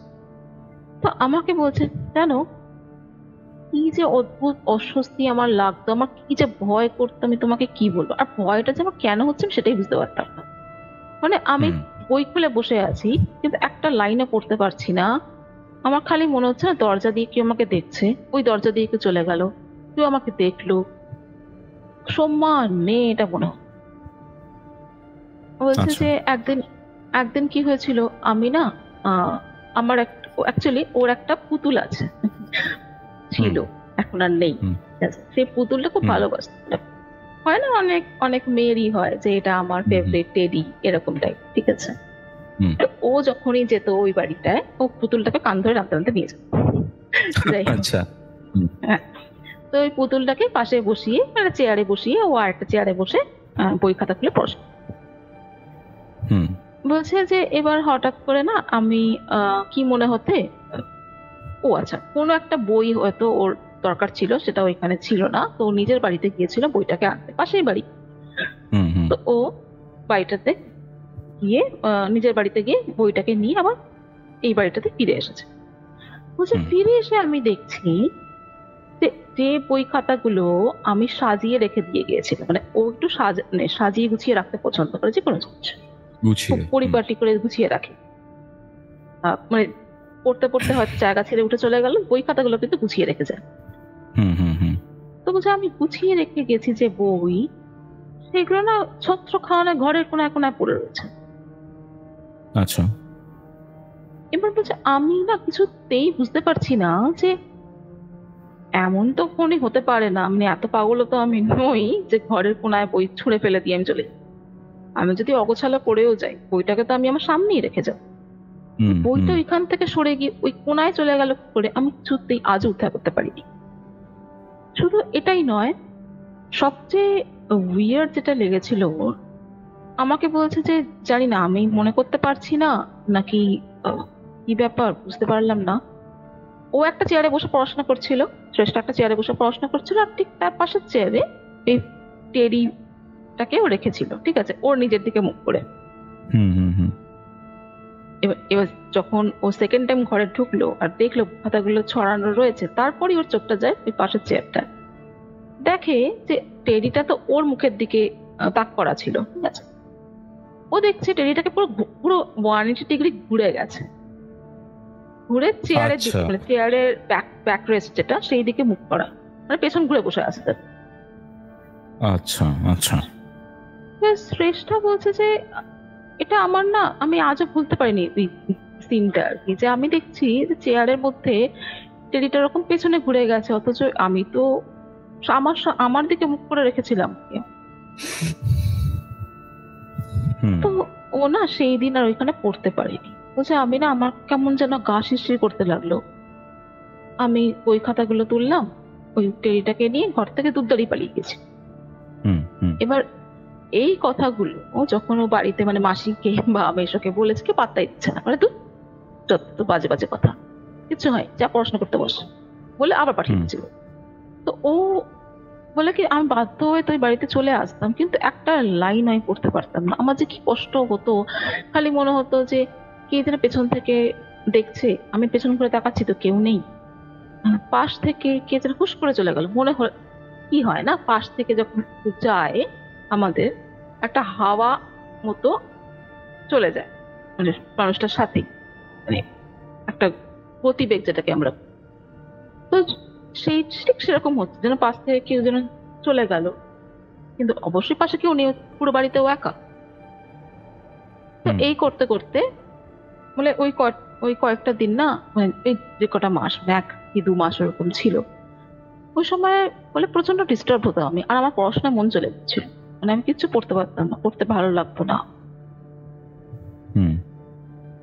এরপরে যেটা হয়, যেটা দেখে ওর মা মানে মাসি একটু আশ্চর্য হয়েছিল, সেই ঘটনাটাই বলছি। এই শ্রেষ্ঠার না অনেকের হয় না নজর লেগে যায়, এই বাচ্চাদের নজর লেগে যায় বলে না, তো কি করে বাচ্চাদের পায়ে, একটা পায়ে, বাঁ পায়ে কালো কার বেঁধে দেয়। হ্যাঁ দেখেছি আমি এটা। হ্যাঁ, শ্রেষ্ঠার পায়েও এই কালো কারটা বাঁধা থাকতো, এবং যখন শ্রেষ্ঠা ওই ক্লাস 7-এ পড়ছে তখনও বাঁধা থাকতো, ঠিক আছে। ওই কালো কারটা খুললেই ওর একটা জ্বরে পড়ে যাওয়ার টেন্ডেন্সি ছিল, ফলে ওর পিসি ওই কারটা নিয়ে এসেছিল কোনো ইয়ে থেকে আর কি, মন্দির এরকম জায়গা থেকে নিয়ে এসেছিল, তো ওইখানে ওকে পরিয়ে দিয়েছিল কারটা। তো ওই কারটার পাই থাক বলে কারটা কিন্তু ঠিকঠাক, মানে কোনো অসুবিধা ছিল না কারটার মধ্যে। ওই বাড়িতে পড়তে বসটা যবে থেকে শুরু করলো, এবং ধীরে ধীরে শরীরটা খারাপ লাগছে, মাথা ব্যথা করছে, ভয় লাগছে, এই ব্যাপারগুলো যখন থেকে শুরু হলো, হঠাৎ করে একদিন দেখছে ও ওই বাড়ি থেকে বইপত্র গুটিয়ে নিয়ে নিজের বাড়ি চলে এসেছে। নিজের বাড়িতে এসে দেখছে ওর বাঁ পায়ে কারটা নেই, কালো কারটা নেই, খুলে গেছে। হ্যাঁ, এবার সঙ্গে সঙ্গে গেছে ওই বাড়িতে, খুঁজেছে কালো কারটাকে কোথাও পাই। ঠিক আছে, কালো কারটা চলে গেল। এবার সেটা নিয়ে একটা হলো যে আরে ওকে তো ওই ব্যাপারটার জন্য পরিয়ে রাখা হয়েছিল, তো তারপরে পিসি কি করেছিল যে ঠিক আছে কালো কারটা চলে গেছে, ছেড়ে দে, বিপদ তারিণীর ধাগা হয় না, সেই বিপদ তারিণীর ধাগা ওর হাতে বেঁধে দিয়েছিল, যে ওটা গেছে, ঠিক আছে, ওটা আর কিছু করার নেই, এইটা অন্তত যতদিন না ওটা ওরকম বানানো হচ্ছে, আমরা ওই যেখান থেকে নিয়ে এসেছিল সেখানে গিয়ে নিয়ে আসবে, এই ব্যাপারটা যতদিন না হচ্ছে বিপদ তারিণীর ধাগাটার হাতে বেঁধে দিয়েছে। এবার এর পরে যখন ওই বাড়িতেও আবার দ্বিতীয়বার ঢোকে, বিপত্তারিণী ধাগাটার হাতে রয়েছে নতুন বাঁধা ধাগা, সেটা বলে আমি যে মুহূর্তে ঘরে প্রবেশ করলাম, মানে ওই যে ঘরটা যেখানে বসে পড়াশোনা করতো, ওই ঘরটায় ঢুকলাম, হঠাৎ মানে আমার পেনের খোঁচা লেগে ধাগাটা পুরো ছিঁড়ে বেরিয়ে গেল। পেনের খোঁচা লেগে? হ্যাঁ, ধাগা অত মোটা করে বাঁধা হয় ধাগা, সেটা কি করে পেনের খোঁচা লেগে ছিঁড়ে যেতে পারে? বলছে আমি সঙ্গে সঙ্গে ধাগাটা তুলে নিয়ে দেখছি ধাগাগুলো না পুরো পচে গেছে, সুতোগুলো না পচা, মানে পচে গেলে, সুতো পচে গেলে না একটু টান মারলে ছেড়ে যায়, ঠিক হ্যাঁ সেরকম শুকিয়ে ভাবে। যায় কাইন্ড অফ। হ্যাঁ মানে অনেকদিন হয়তো সুতোটাকে বেঁধে রেখেছো, জল লাগতে লাগতে লাগতে লাগতে পচে যায় সুতোগুলো, তখন একটুখানি টান মারলে না ফ্যার করে ছিঁড়ে যায়। বলছে সুতোটা ওরকম পচা, এটা কি করে হতে পারে? 2 দিন আগে বাঁধা ধাগা, রং Peculiar পর্যন্ত কিন্তু। নষ্ট হয়নি। হ্যাঁ বলছে রং Exactly. অব্দি নষ্ট হয়নি, যে ধাগাটা যে রং উঠে যাবে সেটাও তো হয়নি, তার আগে সুতো এরকম। বলছে ওই জায়গা যেখান থেকে ছিঁড়েছে সেটাই সুতো নয়, আমি মাঝখান থেকে টান মারছি তো পুরো সুতো ফ্যার করে ছিঁড়ে টুকরো টুকরো হয়ে গেল। এবার সেই সমস্ত টুকরোগুলো জড়ো করে ও নিজের বাড়িতে ফিরে মাকে দেখিয়েছে, মানে মাসিকে দেখিয়েছে যে দেখ। তো মাসি না তখন খুব প্রচন্ড আশ্চর্য হয়েছিল যে এটা তো এরকম হতে পারে না, কি করে হচ্ছে। এবার দোষটা ওকেই দিচ্ছে, তুই নিশ্চয়ই কোথাও কিছু করেছিস, তুই এরকম খোঁচা লাগিয়েছিস, এটা করেছিস, হ্যান করেছিস। মানে যেটা হয় আমরা না জেনারেলি মানতে চাই, দেখলেও না অনেক সময় ডিনায়াল মোডে থাকি, যে না ওসব কিছু না। এসব করতে করতে অদ্ভুত অদ্ভুত যুক্তি লাগাই, দোষারোপ করি যে তুই এটা করেছিস, তুই ভুলে গেছিস, এরকম ব্যাপার। তো আমার মাসিও সেই কাজটাই করছিল। তো তারপরে না শ্রেষ্ঠা নয় বাড়িতে আর যেত না, মানে যতটা সম্ভব না যাওয়া যায়। পড়াশোনাটা মানে হলে আমি ঘরের ছাদে, মানে বাড়ির ছাদে বসে, রৌদ্রের মধ্যে ছাদে বসে পড়াশোনা করে আমি বাড়িতে যাবো। এরপর যেত না, ঠিক আছে। তখন যখন যেত না তখন কিন্তু ঠিকঠাক পড়াশোনা করতে পারছে, কোনো অসুবিধা হচ্ছে না। ওইখানে গেলেই হচ্ছে তো শরীর খারাপ, মাথা ব্যথা, ভয় লাগছে, একটা পড়া মুখস্থ করতে পারছে না, কিছু বুঝতেই পারছে না, ব্ল্যাঙ্ক হয়ে যাচ্ছে, এই সমস্ত উপসর্গ শুরু হতো। এবং যখন বাড়িতে যেত অনেক, এবার কি হয়েছে একদিন না ওই ওদের ঘরটাতেই কিছু মেরামতির ব্যাপার চলছিল, ফলে ওখানে আর শোয়া যাবে না বলে ওর মা ওকে টানতে টানতে ওই বাড়িতে নিয়ে গেছে, দুপুরটা অন্তত আমার সাথে শুয়ে নেব, একসাথে ওকে একা থাকতে হবে। মায়ের সাথে তো গেছে গুটি গুটি। বলছে মা না ঘুমিয়ে পড়েছে, দরজা মানে এই জানলার পর্দা না এরকম পর্দা ফেলা রয়েছে, মোটা মোটা পর্দা, তো একটু আলো আঁধারি মতো ঘরের পরিবেশ। ওইরকম আমার তো ঘুম আসছে না, আমি তাকিয়ে আছি, এদিক ওদিক দেখছি। হঠাৎ না মনে হলো কি পর্দাটা না দুলে উঠলো। জানলা কিন্তু খোলা নয়, ঠিক আছে, জানলা বন্ধ, শীতকাল ছিল বলে জানলা বন্ধ, জানলা খোলা নয় যে হাওয়ায় দুলবে। আর ভারী পর্দাটা দুলে উঠলো। আমি তাকিয়ে আছি পর্দাটার দিকে, পর্দাটা অদ্ভুত ভাবে দুলছে, যেন ভেতরটা ওই পর্দাটার আড়ালে কোনো মানুষ দাঁড়িয়ে আছে, মানুষটা এদিক ওদিক করছে, পর্দাটা দুলছে। বলছে আমি না উঠে গিয়ে পর্দাটাকে একটানে সরিয়েছি, কেউ নেই। আর ঠিক যখন এটা করেছি না, ঠিক তখনই মনে হলো না ঠিক আমার পেছনে কেউ যেন দাঁড়িয়ে ছিল, ঘাড়ের ওপর নিঃশ্বাস ফেলছিল। পর্দাটা সরিয়ে দেওয়ার পরেই যখন আমি পেছন ঘুরেছি, সেটা হাওয়ায় মিলিয়ে গেল। আমি ঘেমে চান, শীতকালে আমি ঘামতে শুরু করেছি। বলছে মা অকাতরে ঘুমোচ্ছে, মাকে আমি ডাকছি, মা উঠছেই না। মা বলে মনে হচ্ছে মা অজ্ঞান হয়ে গেছে, মা উঠছে না। আর তখন আমাকে বলেছিল একটা কথা, যে আমার না ওই সময় মনে হচ্ছিল যে বাড়িটা না ক্রমশ অন্ধকার হয়ে আসছে। বাইরে কিন্তু রোদ, দুপুর বেলা, বাড়িটা ক্রমশ অন্ধকার হয়ে আসছে, কোনো আলো আমি দেখতে পাচ্ছি না। জানলার পর্দাগুলো সরিয়ে দেওয়ার পরে না ঘরটা ঠিক মতো আলো হচ্ছে না। বলে কি অবস্থা আমার, আমি ওই অবস্থাতেও না মায়ের পাশে চুপ করে মায়ের হাতটা ধরে বসে আছি, মানে হাত ঠান্ডা হয়ে যাচ্ছে। যাই হোক ওই দিন সেরকম আর কিছু হয়নি। তারপর বিকেল বেলা মা উঠে ওকে নিয়ে বেরিয়ে গেছিল বাড়ি থেকে, আর কিছু হয়। এর কয়েকদিন বাদে, তখন বোধহয় ওদের বাড়ি ঘর তো প্রায় হয়েই গিয়েছিল, আর হয়তো একটু কিছু কাজ বাকি ছিল। সেই দিন ওর মা ওকে বলেছিল এখানে তো স্নান করতে পারবি না এই বাড়িতে, তুই এক কাজ কর, পাশের বাড়িতে গিয়ে স্নানটা করে নে। তো সে যাবো কি যাবো না করতে করতে যেতে হবেই। তো ওই সমস্ত নিয়ে জামা টামা সমস্ত নিয়ে গেছে স্নান করতে।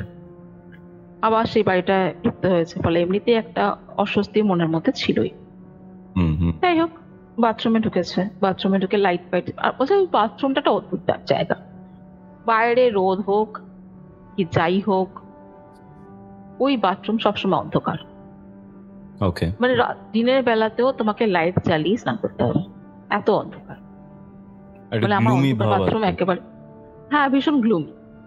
বলে এমনিতে আমার অন্ধকার বাথরুম ভালো লাগে না, আর ওই বাথরুমটা ঠিক লাইট যদি নিভে যায় প্রচন্ড অন্ধকার, হাতড়ে হাতড়ে তোমাকে বেরোতে হবে ওখান থেকে। ওকে, তো আমি একটু ভয়েও ঠিক নয়, কারণ একটা অস্বস্তি হচ্ছে, তাও আমি ভাবছি মনে মনে স্নানটা সেরেই আমি দৌড়ে পালিয়ে যাবো ওখান থেকে। এবার স্নান করতে করতে মাঝপথ হঠাৎ লাইটটা নিভে গেল। এবার ওনার চোখ গেল, হ্যাঁ লাইট নিভে গেল। আচ্ছা, এবার দুটো জিনিস হতে পারে, এক হচ্ছে কারেন্ট চলে গেছে, আর দ্বিতীয় হচ্ছে লাইটটা কেটে গেছে, দুটোর একটা হতে পারে। কিন্তু ওই সময় ওর না কেন যেন মনে হয়েছিল যে এটা না নর্মাল লোডশেডিং বা লাইট কেটে যাওয়া নয়, সামথিং এলস। ওকে, যে আর এই অন্ধকারের মধ্যে দাঁড়িয়ে থাকতে না আমার যে কি ভয় করছিল, কেন ভয় করছে আমি বুঝতে পারছি না, কিন্তু প্রচন্ড ভয় করছে। না মনে হচ্ছে যে আমি যদি এক্ষুনি না বেরোই এখান থেকে আমি বেরোতে পারবো। বলে টান মেরে দরজাটা খুলে আমি ওই অবস্থাতেই, মানে কিছু যে পড়তে হবে এরকম কোনো কথাই মাথায় আসছে না, আমাকে তখন মনে হচ্ছে প্রাণ নিয়ে পালাতে পারলেই বাঁচি বলে বাচ্চা বেরিয়ে এসে অনেকক্ষণ চুপচাপ দাঁড়িয়ে আছে, কি করে বুঝতে পারছে না, কারণ জামাটা তো ভেতরে। চুপচাপ দাঁড়িয়ে আছি আমি, আর আমি চারদিকে দেখছি, আর তখন আমার মনে হচ্ছে কি পুরো বাড়িটা না কোনো একটা আইল্যান্ডের মধ্যে, চারদিকে কিচ্ছু নেই, আমি একা, সারা পৃথিবীতে কেউ, আমি একা, নিস্তব্ধ, খাঁ খাঁ করছে বাড়ি, একেবারে একটা আওয়াজ নেই, কিছু নেই, অদ্ভুত নিস্তব্ধতা। এরকম নিস্তব্ধতা কোনো বাড়িতে হয় না দুপুর বেলার সময়, মানে সকালবেলায় করে নাও স্নান হচ্ছে যখন, তো সেই সময় চারদিকে আওয়াজ পাওয়া যায়, হ্যাঁ না হয় না, কিন্তু একটা হয় সজীবতার যে আভাস, যে চারদিকে প্রাণ আছে, এই আভাসটা সকালবেলা দিনের বেলা আমরা পাই। তার জন্য হয়তো গাড়ি হর্ন নেই, কিন্তু বুঝতে পারছি যে চারপাশের বাড়িতে মানুষ কথা বলছে, হচ্ছে বলে সেটুকু পাচ্ছি না। মনে হচ্ছে না আমি কোনো মানে মৃত্যু পুরীতে এসে দাঁড়িয়ে আছে, যেখানে কেউ বেঁচে নেই, কোনো আওয়াজ নেই, কিচ্ছু নেই, আর এরকম অন্ধকার একটা বাথরুম আমার সামনে, আর আমি বাড়ি থেকে বেরোতেই পারবো না এমন অবস্থা আমি দাঁড়িয়ে। জামা কাপড়টাও ভেতরে, হ্যাঁ সেটা ট্র্যাপড হয়ে গেছে বেসিক্যালি, জামা কাপড় ভেতরে, জামা কাপড় নিতে গেলে ওকে বাথরুমে ঢুকতেই হবে, আর না হলে বেরোতে পারবে। আর ঢুকলেও হয়তো বেরোতে পারবে না সেটা মনে হচ্ছে। হ্যাঁ, ভয় লাগছে যে আমি ওখানে ঢুকবো না, এটা হয় যে যেখানে একবার ভয় লেগে যায় না সেখানে দ্বিতীয়বার পা রাখা যায়। তো বেশ খানিকক্ষণ দাঁড়িয়ে থাকার পরে মনে হলো যে আচ্ছা একবার দেখি, হয়তো লোডশেডিং হয়ে গেছে, আমি হয়তো বেকারি ভয় পাচ্ছি, লোডশেডিং হয়ে গেছে বলে একটু এগিয়ে গিয়ে ঘরের লাইটটা জ্বলেছে, হ্যাঁ জ্বলছে তো, সমস্ত লাইট জ্বলছে, তখন একটা পাক লাইট জ্বলছে, কোনো অসুবিধা নেই। বাথরুমের কাছে গিয়ে বাথরুমের লাইটটা জ্বলছে, তখন না ভাবলো কি জানি লাইট কেটে গেল, বলছে লাইট কেটে গেলে না একটা, ও আমাকে বলেছিল যে লাইট কেটে গেছে, এটা আমার ঠিক বিশ্বাস হচ্ছিল না। তো যাই হোক, এখন আর কিছু করার নেই, ঘরের লাইটটা জ্বালিয়ে আমি দরজাটা খোলা রেখে কোনো মতে স্নানটা সেরে জামাটা পরে দিয়ে দৌড়ে পালিয়ে গেছি বাড়ি থেকে। ঘর তো খোলাই ছিল, খোলা পরে রেখে, খোলা ফেলে রেখে আমি চলে গেছি। এইবার খোলা রেখে বেরিয়ে গেছি, এটা জানতে পারলে তো মা বাবা দেবে বকা, কি আর করবে, আর বই খাতাও রয়ে গেছে ওর বাড়ি। তো কুটি কুটি পায়ে আবার ফিরেছে, বেশ অনেকক্ষণ পরে, 1 ঘন্টা 2 ঘন্টা পরে, হাতে তো বাড়ির চাবি, মানে ওই বাড়িটার চাবি, কুটি কুটি ফিরেছে, ফিরে বই খাতাগুলো তুলেছে, তুলে বাড়ি এবার বন্ধ করে দেবে। তো হঠাৎ ওর কি মনে হয়েছে, ও আবারই বাথরুমটা কাছে গেছে। আচ্ছা, কি অনেকক্ষণ বাথরুমটার দিকে তাকিয়ে থাকে না, লাইটের সুইচটা অন করেছে। ওকে,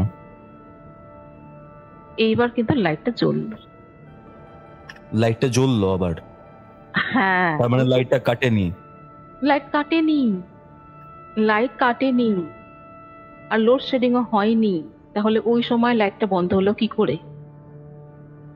যখন স্নান করছে তখন তার উপরে একদম, আর যে যাতে ও ভয়টা বাড়ি থেকে পেয়েছিল। বেরোতেই না পারে। হ্যাঁ, খুবই বলছে নেগেটিভ ঘটনা। হ্যাঁ বলছে যে আমি না কেমন একটা যেন সে হয় না যে স্টান্ড হয়ে দাঁড়িয়ে থাকা, আমি না লাইটটার দিকে তাকিয়ে না স্টান্ড হয়ে দাঁড়িয়ে আছে যে লাইটটা এখন জ্বললো কি করে। তখন তো আমি বারবার মানে বলে পাগলের মতো সুইচটাকে অন করেছি অফ করেছি অন করেছি অফ করেছি, যাতে লাইটটা জ্বলে যায় জ্বলে যায়, কিছুতেই লাইট জ্বলেনি। কিন্তু এখন যখন আমি একবার সুইচ লাইটটা চলে গেল তো বলছে ওই দিনে না আমি ওইখানে দাঁড়িয়ে মনে মনে প্রতিজ্ঞা করেছি আমি আর জীবনে এই বাড়িতে একা একা আসবো না, যদি আসতে হয় কাউকে নিয়ে আসবো, নাহলে আমি আসবোই না, যাই হয়ে যায়। বলে কোনো রকমে বাড়ি থেকে বেরিয়ে তালা চাবি দিয়ে বাড়ি চলে গেছি। ওই বাড়ি থেকে বলে বলে আমি সব বাড়ি থেকে বেরিয়ে গেলাম না, মনে হলো যে একটা ভারী পাথরের বোঝা না আমার কাঁধের ওপর থেকে কেউ নামিয়ে দিল। কি একটা অদ্ভুত ভার সহ্য করছিলাম আমি বাড়ির ভেতরে, যেটা কি যেন চেপে আছে আমার ঘাড়ের ওপরে, সেটা যেন হঠাৎ করে নেমে গেলাম। এটা হাঁক ছেড়ে বাঁচে। আমি তখন তো জিজ্ঞেস করেছিলাম তুই গা ভারী হতো বাড়ির মধ্যে? বলছে হ্যাঁ হতো, কিন্তু আমি সে সময় গা ভারী ব্যাপারটা বুঝতাম। কিন্তু এখন যখন তোমাকে আমি বলছি আর আমি রিলেট করছি, আমি বুঝতে পারছি ওটা গা ভারী বলে, গা ভারী। ওই যে বারংবার আমি পেছন ঘুরে দেখতাম, ঘেমে যেতাম, একটা অসহ্য ব্যাপার হতো, আমার গা ভারী সঙ্গে সঙ্গে। এবার বলে যে আমি তো প্রতিজ্ঞা করে নিয়েছি যে বাড়িতে আমি যাবো। আচ্ছা, ওই বাড়িটার না একটা বিশেষত্ব ছিল, বাড়িটার সঙ্গে না আরেকটা ঘর অনেকটা অ্যাডজাসেন্ট করা মতো, মানে ঠিক মেন বাড়ির মধ্যেও নয় আবার চৌহদ্দির বাইরেও নয়, একটা আলাদা একটা ঘর বানানো। ওই ঘরটা হচ্ছে ওদের স্টোর রুম। ঠিক আছে, সবাই যে স্টোর রুম হিসেবে ব্যবহার করতো তা নয়, অনেকে ব্যবহার করতো, অনেকে হয়তো আলাদা থাকার জন্য ব্যবহার করতো। যাই মোটামুটি একটা ওরা মানে ব্যানার্জি ফ্যামিলি ওটাকে স্টোর রুম হিসেবেই বানিয়েছিল। এবার বলছে একদিন আমি না, তখন তো বাড়ি ফাড়ি সব বানানো হয়ে গেছে, ঠিক আছে, ওদের আর কোনো সমস্যা নেই, ওদের ওই বাড়িটার মানে ওই বাড়িটার সাথে আর কোনো সম্বন্ধ নেই। বলছে একদিন আমি এরকম সবে এই বাড়ি থেকে মানে সবে বাড়িটা হয়েছে আর কি, আমি ওর যে ফেভারিট টেডি যেটাকে নিয়ে পড়তে বসতো, হ্যাঁ, বলছে আমি না খুঁজে পাচ্ছি না, সারা বাড়িতে খুঁজছি, উপরে নিচে সব জায়গায় খুঁজছি। তো আমার হঠাৎ করে মনে হয়েছিল যে কাজের মাসি যে আসে সে বোধহয় কোথাও রেখেছে, তুলে নিয়ে গেছে। তো এবার আমি একটু রেগে গিয়ে বলেছি যে কোথায় রেখেছো তুমি, ফেরত দাও। তখন এবার কাজের মাসি অবাক হয়ে বলছে আমি কেন কোথায় রাখ, আমি তো মাঝে এসে হাত দিই, আমি রাখিনি। তো যাই হোক, তখন আর ব্যাপারটা বিশ্বাস করেনি, ওর তো স্থির ধারণা যে এই এদের মধ্যেই কেউ একটা কালপ্রিট আমার টেনে ঢুকিয়ে ফেলেছে। বলছে এবার আমি না আমার ঘরে গেছি, ঘরে গিয়ে জানলা দিয়ে না সামনের বাড়িটার দিকে তাকিয়েছি। হঠাৎ ওর জানলা দিয়ে দেখা যায় তো, হ্যাঁ ওর জানলা দিয়ে পরিষ্কার বাড়ি দেখা যায়। হঠাৎ দেখছি ওই টেডিটা ওই বাড়ির স্টোর রুমের দোরগোড়ায় পড়ে আছে। আচ্ছা, বলছে আমি না অবাক, আমার টেডি ওইখানে গেল কি করে যদি না কেউ নিয়ে যায়। আমি আবার কাজের মাসিকে ডাকলাম যে তুমি কি ওখানে ফেলে দিয়েছো ওটাকে? বলছে না, আমি কেন হাত দেবো, আমি আর ফেললে ওখানে কেন ফেললে তোমাকে বলবো না যে আমি ফেলে দিতে, কেনই বা করবো। এটা যুক্তি আছে, এরকম এরকম ইয়ার্কি কেউ মারে না যে টেডি তুলে একদম বাইরে ফেলে দিলাম আর তাকে বললাম। ইয়ার্কি করলে তাকে বলবে যে দেখ ফেলে দিলাম। আর কাজের মাসি তো সেটা এখনই করবে না, সেটা হয়। বলছে তাহলে টেডিটা ওখানে গেল কি করে? বলে সেই সময় আমার মনে হচ্ছিল কি ঠিক আছে আমি গিয়ে নিয়ে চলে আসবো বলে আমি না যাওয়ার জন্য পাও বাড়িয়েছি। কেন জানি না আমার মনে হলো যে এটা না একটা ইনভিটেশন। আচ্ছা, কেন না ও যে প্রতিজ্ঞা করেছিল যে বাড়িতে আর যাবো না, ও যায়ও। somehow it's kind of invitation to come and get the doll. একটা ট্র্যাপ, একটা ফাঁদ। এক্স্যাক্টলি, হ্যাঁ। বলে কেন যে আমার এই কথাটা মনে হয়েছিল আমি জানি না, আমার কেন যেন মনে হচ্ছিল যে ওই আমাকে এই বাড়িটাতে নিয়ে যাওয়ার জন্য ওই টেডিটা ওখানে রাখা আছে। বলে আমি না আর গেলাম না ওই বাড়িতে, জানো। খুব ইললজিক্যাল হয়তো, মানে কেউ শুনলে হয়তো আমাকে পাগল ভাববে, কিন্তু সত্যি সত্যি আমার সেদিন মনে হয়েছিল যে ওই বাড়িটাতে ঢোকানোর জন্যই টেডিটা ওখানে রাখা আছে। বলে আমি আর যাইনি। আর তারপর টেডিটা ওখানেই পড়েছিল, ওটাকে আমি আর কোনোদিন তুলতে চাই। আচ্ছা আচ্ছা। মানে এরকম হতে হতে এরপরে মানে আমরা ওই বাড়িটা ছেড়ে দিলাম, মানে কাজ হয়ে গেছিল বলে আমরা কন্টিনিউ করিনি রেন্ট নেওয়াটা। এর বোধহয় 6 মাস কি কয়েক মাস পরে এরকম একটা ফ্যামিলি আসে আবার ওই বাড়িতে ভাড়া, আবার ভাড়া নেয়। হ্যাঁ আবার ভাড়া। এই ফ্যামিলিতে না হাজব্যান্ড ওয়াইফ আর তাদের একটা ছোট্ট বাচ্চা মেয়ে, ওই ধরো 8-9 মাসের বাচ্চা, ঠিক আছে, মানে হাঁটতে পারে না এরকম, আমার করে দিচ্ছে। হ্যাঁ। এবং এই ফ্যামিলিতে না হাজব্যান্ড ওয়াইফ দুজনেই ওয়ার্কিং, ওকে। যার ফলে এরা কোথা থেকে বাইরে থেকে এসেছিল কোনো একটা জায়গা থেকে, এবং এদের সাথে এরা নিজেদের জায়গা থেকে না একজন ন্যানি নিয়ে এসেছিল। আয়া ওই ন্যানি গভর্নেন্স যাই বল। এবং যাকে নিয়ে এসেছিল তার বয়স বেশ অল্পই, মানে এই ধরো ওই 23, 24, 25 এই রেঞ্জের বয়স, মানে খুব বড় বয়স্ক মহিলা নয়, মেয়েই বলা যায়, বাচ্চা। যদি 24 বছরটাকে বাচ্চা বলা যায় তো হ্যাঁ বাচ্চা। ওকে ওকে। তো যেহেতু দুজনেই ওনারা ওয়ার্কিং ছিলেন, তো বাচ্চা ওই ন্যানি যে বাচ্চাটার সঙ্গে সর্বক্ষণ বাড়িতে থাকতো। আর ওই মেয়েটার না অনেকের হয় দেখবে যে ওই পাড়ায় ঘুরতে বেরিয়ে গেলাম, এই মেয়েটা সেরকম ছিল না। হতে পারে যে বাইরে থেকে এসেছিল বলে একটু লোকের সাথে একটু কমই মিশতো, বাড়িতেই থাক বাচ্চাটাকে। আচ্ছা, এই যিনি ওয়াইফ তিনি না ওই পাশের কোনো একটা স্কুলে পড়াতেন, আর এনার হাজবেন্ড সকালে বেরিয়ে যেতেন, একদম রাতে, ঠিক আছে, মানে হয়তো অফিসটা তো দূরে ছিল, তো মোট কথা এরকম ভাবে এবং এটার জন্যই এনার ন্যানিকে রেখেছেন। ওকে ওকে। এবার আরো একটা ব্যাপার ছিল যে husband wife both are working, that is Y এনারা কখনোই এই পাড়ার মধ্যে খুব একটা মিশতেন না। হয়তো এনাদের সময়ের অভাব ছিল বা হয়তো সেরকম ভাবে মিশুকে ছিলেন না, সেই জন্যই এই ফ্যামিলিটার সাথে না কারোরই সেরকম ঘনিষ্ঠতা হয়। তো এরকম কন্ডিশনে ওনারা থাকছিল, কোনো অসুবিধা সেরকম ছিল না। আর ওই বাড়ির ভিতরে কি হচ্ছিল সেটা কিন্তু কেউ জানতে পারতো না। ওই যে বললাম যে ভদ্রমহিলা খুব একটা মিশুকে নন, ফলে বাড়ির ভেতরে কি হচ্ছে বাইরে থেকে লোকে সেরকম কিছুই জানতে পারতো না। শুধু এটুকু জানতো যে ন্যানি বাচ্চাটাকে নিয়ে বাড়িতে থাকে একা। ওকে। এবার হঠাৎ করে একদিন এই শ্রেষ্ঠারা শোনে বাড়িতে ভীষণ চেঁচামেচি হচ্ছে, মানে ওই বাড়িটা পাশের বাড়িতে সে কি তুমুল চেঁচামেচি হচ্ছে। কি না, ওই যে ন্যানি বাচ্চা মেয়েটা সে বলছে আমি চলে যাবো, আমি থাকবো না, আমি শুধু এই কথাটাই বারবার কানে আসছে এদের, মানে মাসিদের, যে আমি থাকবো না, আমি চলে যাবো, আমাকে তুমি বুঝিয়ে দাও, আমার টাকা পয়সা দেওয়া আছে, বুঝিয়ে দাও, আমি চলে যাবো।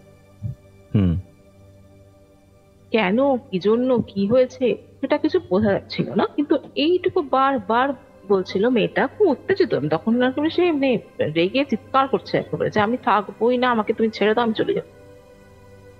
ওরা কি বোঝাচ্ছিল আমি জানি না, হয়তো বলছিল যে ঠিক আছে আরো কয়েকটা টাকা বাড়িয়ে দেবো, তুই থেকে যা, এরকম কিছু একটা, যেটা হয় যে কেউ কি আর ন্যানিকে ছাড়তে চায়, একটা হয়ে যায়, বাচ্চা না চিনে যায়, বাচ্চা যখন কাউকে চিনে যায় না তাকে ফট করে ছাড়িয়ে দেওয়া যায় না, বাচ্চাটার খুব অসুবিধা হয়। কিন্তু সে তো একদম মানে যে না আমি থাকবোই না, তো কি আর করা, যাই হোক। এবার হঠাৎ করেই একদিন শোনা গেল যে ওই বাচ্চাটার ন্যানি যে চলে গেছে, সে তল্পি তল্পা গুটিয়ে নিজের বাক্স পাটরা সব গুছিয়ে নিয়ে বিদায় হয়ে গেছে। এবার এরা পড়েছিল বেশ আতান্তরে। এবার তাহলে ন্যানি চলে গেলে তো হুট করে ন্যানি পাওয়া যায়, তো তখন ওই সময়টাতে যিনি ওয়াইফ, তিনি না বাচ্চাটাকে সঙ্গে করেই না স্কুলে যেত।